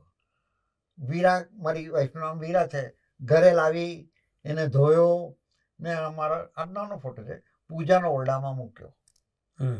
બીજે દિવસે રાત્રે અમે લોકલમાં ઓપરેશન માટે જવાનું. સવારે 4:30 વાગે બોમ્બે પહોંચ્યા. ટેક્સી પકડી. યુ વિલ નોટ બિલીવ, એ ટેક્સીમાં આગળ પહેલા નથી ભગવાન બેઠો, આ જ ફોટો, આ જ શંકર પાર્વતીનો ફોટો એની ટેક્સીમાં. વાહ, આજે ગઈકાલે તો જોયા, આજે બી જોયા. પછી અમે ધર્મશાળામાં ગયા. મેં કહ્યું નહીં ધોઈ ફ્રેશ થઈને પછી હોસ્પિટલ જઈએ. ધર્મશાળાવાળાએ કહ્યું કે સોરી બોરિંગનું પાણી નથી આજે. મેં કહું પણ મારે નવાનું, મારે ઓપરેશન કરવાનું. કે વેરી સોરી. અમે 6 વાગે કે 6:15 વાગે હોસ્પિટલ પર ફોન કીધો. તે કાંઈ વાંધો નહીં, કે અહીંયા આવી જાઓ, અહીંયા નાહી લેજો. એટલે અમે હોસ્પિટલ પાછા નીચે ઉતર્યા, પાછી ટેક્સી કરી. You will not believe, same photo Shankar પાર્વતીનો પેલી ટેક્સીમાં. મેં કહું ડાર્લિંગ આજે આપણું ઓપરેશન સક્સેસફુલ. આવું કેમ બન્યું, કેવી રીતે બન્યું? આજે પણ એ ફોટો, મેં મારા દીકરાને કહ્યું આજે પણ એ ફોટો મારા પૂજાના ઓરડામાં છે. જો કે બધો એ ઓછો એ થઈ ગયેલો છે, પણ આજે પણ એ ફોટો છે શંકર પાર્વતીનો. આ કુદરત, કુદરત આવી રીતે આપણને મદદ કરે છે. સો મને એક એવો એક્સપિરિયન્સ ગમતો હતો. તે ઇગતપુરી મારું સાસરું નાસિકની પાસે. હવે મને સારી કે ખરાબ એવી એક ટેવ, એમ વોકમાં જાઉં તો બિચારો ભિખારીને મેં પડેલો જોયો. એક દારો તમે 5 રૂપિયાની કે 2 રૂપિયાની નોટ આપીને હું આગળ નીકળી ગયો. બીજે દારે બી એ જ હાલતમાં પડેલો જોયો. ત્રીજે દારે બી એ હાલતમાં પડેલો જોયો. એટલે હું પાસેથી હજમ બોલાવી લાવ્યો. કોઈ પેલા હરિજન જેવા બિચારા મહેતર અમે એને કહીએ, તેને કહું તું નવાડું, તને પૈસા આપું. એક દુકાનમાંથી લેઘો લઈ આવ્યો ને કંઈક સદરા જેવું કંઈક લઈ આવ્યો ને પેલા નવાડ્યો, નાહી ધોઈ દાઢી કરીને અપ ટુ ડેટ બનાવ્યો. સામે જ મ્યુનિસિપલ હોસ્પિટલ હતી. મેં કહું કે આપણે તમે જરા ઉચકો તો આપણે એને આમાં મૂકી દઈએ હોસ્પિટલમાં. તો ઉસ ડૉક્ટરને વાત કરી હતી કે જો તપાસ્યું આમ તેમ કે મૂકો અહીંયા, ઇન્જેક્શન તો અંદર જતું નથી, હવે બહુ લાગતું નથી કરીને આમ તેમ એને હોસ્પિટલમાં. મેં કહું સર કંઈક જે થાય તે ટ્રીટમેન્ટ આપો ને સર. હું તો મારે ઘરે ગયો. અમે જમવા બેઠેલા ને પોલીસ આવ્યા કે કરંજિયા કોણ છે? મેં કહું સાહેબ હું છું. ચાલો પોલીસ સ્ટેશન. મેં કહું કેમ? કે આ ભિખારીને તમે કેવી રીતે મદદ કરી, કયા કારણસર મદદ કરી? કારણ કઈ નથી, આ તો પડેલો હતો ને હું તકલીફમાં હતો, મારે 2-3 દિવસથી આવું ગંદામાં પડેલો તો મારાથી નહીં જોવાયું, તમે આમ કામ કર્યું. તો મારા સસરાની બહુ લાગવગ, રાજા જેવા કહેવાય. મેજિસ્ટ્રેટને ઓળખે, કમિશનર, અરે પેલા પોલીસના મામલતદાર, ડીએસપી નહીં, જ્યારે જે હેડ હોય તે પીઆઈને ઓળખે આમ તેમ. તેમને મને મારી બૈરાને દેખતા ધમકાવી નાખ્યો ને પેલાને કહ્યું કે કોઈ દિવસ આવું નહીં કરવાનું, કોઈને વચમાં નહીં પડવાનું, આમ નહીં કરવાનું, તેમ નહીં કરવાનું. મેં કહું સારું, હવે એવું નહીં કરીશું. હવે સુરતમાં બી મારા થોડા ઘરાક બંધ થઈ ગયેલા. ક્લાસમાં શનિ રવિ કોઈ ને કોઈ તો આવી જ ચડે. તો એક માણસ રેગ્યુલર આવ્યા કરે પૈસા માંગવા. હવે હું છે ને ત્યાં શોર્ટેનું ડિક્ટેશન આપવા જવાનો હતો, સૌરભજી જે ટ્રેનિંગ કોલેજ તમે જો જોઈ હોય તો હું મારી પેલી તૈયારી કરતો હતો. એને મેં ધમકો જા નથી આપવાનો તો થાય. દર વખતે મને હેરાન કર્યા કરે. હું તને કહું કે સિવિલમાં તો ગોળી મોટી થઈ ગયેલી કે હું ઓપરેશન કરાવી આપું પણ તું માનતો નથી, આમ તેમ, જા નથી આપવાનો. બિચારો ચાલી ગયો. You will not believe. પછી તો હું સાયકલ પર સૌરભજી જે ટ્રેનિંગ કોલેજમાં ગયો તો ફૂટપાથની આગળ ગિરદી હતી ને ગિરદીની અંદર મેં જવાની કોઈ સાયકલ બાજુએ મૂકીને જવાની કોઈ, તો તમે શું માનો છો, એ જ માણસ ગુજરી ગયો. મારી લાઈફનો સૌથી વધારે પસ્તાવો મને તે દિવસ હતો કે સાલાને દર વખતે આપું ના, ગુજરી જવાનો તારે મેં એને નહીં આપ્યા. 5 કે 10 રૂપિયામાં શું જવાનું હતું આપણું. આ એક સુરતના ભિખારી અને આ ઇગતપુરીના ભિખારી મને એમાં રહી ગયા. તેથી હું કોઈને ખાલી હાથે નહીં જાઉં. મારી બૈરાને બી મેં કહ્યું, કોઈને મેં કહું ખાલી હાથે, લુચ્ચો તો લુચ્ચો ને લુચ્ચી તો લુચ્ચી, એનું એ જાણે, એનું કરમ જાણે. તને બહુ ખરાબ માણસ લાગતો હોય તો 5 રૂપિયા આપજે, 2 રૂપિયા આપજે, 1 રૂપિયા આપજે, પણ કંઈ બી આપીને મોકલજે. આવી રીતે ના નસરી દેતી. હવે પછી એવું જ નક્કી કરી દીધું. આ પ્રસંગો આપણને ભગવાન શીખવાડે છે. એટલે પછી છેલ્લું દિલીપ કુમાર મારા મિત્ર, ગંગા જમનાના શૂટિંગ ઇગતપુરીમાં થયું કેટલા મહિનાઓ સુધી. ઓમ પ્રકાશ, એમના તો એમના ભાઈ દીકરાના તો હું લગ્નમાં ગયેલો. ભાઈના દીકરાને કે એમના દીકરાના. મોદીજીનું બર્થડે એક મને યાદગાર છે. એ ચીફ મિનિસ્ટર અહીંયા હતા અને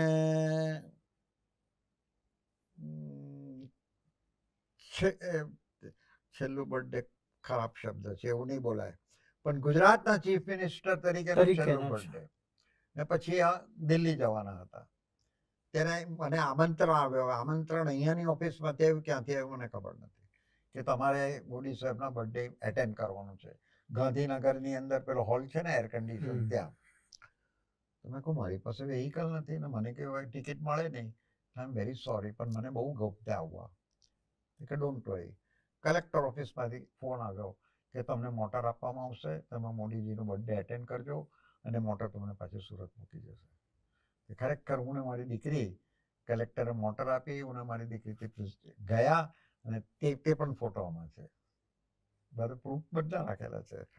તો that was a good thing. બધું બહુ કહેવાનું છે, હવે કેટલું કહું. બસ આ એટલું જ કહું કે આ એક દિલ લઈને આવેલો છું ને હજારો દિલમાં સમાઈને જવાનો છું. ક્યા વાત. કારણ કે રંગમંચ પર મારે એવું રોલ કરી જવું છે કે છેલ્લા શ્વાસે મારે વન્સ મોર લઈ જવું છે. બહુ છે. એટલે જીવનમાં આ મારો ધ્યેય છે. કારણ કે સ્ટેજ છે આપની લેબોરેટરી છે. યા, stage is my laboratory. Experience is my teacher. Stage is my laboratory, audience is my certificate. જીવન જીવવાની તરકીબ મારા ગુરુજી પાસે આ શીખ્યો. હૈયામાં પ્રીત, ગળામાં ગીત, હોઠો પર સ્મિત, એ છે જીવન જીવવાની સાચી રીત. ક્યા વાત. હા, ને મૃત્યુથી બચવાની તમને એક તરકીબ બતાવું. મૃત્યુથી બચવું હોય તો બીજાના હૃદયમાં જીવતા શીખો, ને બીજાના હૃદયમાં જીવવું હોય તો બીજાના હૃદયને જીતી લેતા શીખો. તમારું શરીર ભલે આ પૃથ્વી પર નહીં હોય, બીજાના હૃદયમાં તમે વર્ષો સુધી જીવતા રહેશો. You will not dye. That is my talk of philosophy. હસી લો, હસાવી લો, બે ઘડી મસ્તીમાં વિતાવી લો. કોને ખબર કાલે મળ્યા કે ન મળ્યા, આજને બસ પ્રેમથી વધાવી લો. વાહ. કિસી કી મુસ્કરા, આ રાજ કપૂરનું ગીત મારે અહીંયા આજે પણ છે. કિસી કી મુસ્કરાહટો પે હો નિસાર, કિસી કા દર્દ મિલ સકે તો લે ઉધાર, किसी के वास्ते हो तेरे दिल में प्यार, जीना इसी का नाम है, यज़दी इसी का नाम है. क्या बात. વાહ. Thank you. So nice of you. આપે બહુ જ લાંબો સમય અમારી સાથે અંતરંગ વાતો કરી છે અને અમને ખ્યાલ પણ આવ્યો કે યુએસડી કરંજિયા એ એક નથી પણ અનેક છે. પરિવાર તો છે જ, પણ એના અનેક રૂપો છે અને એ રૂપ આ સંવાદ દરમિયાન અમને માણવા મળ્યા. Once again I convey my regards and convey thanks to you, sir. So nice. Thank you.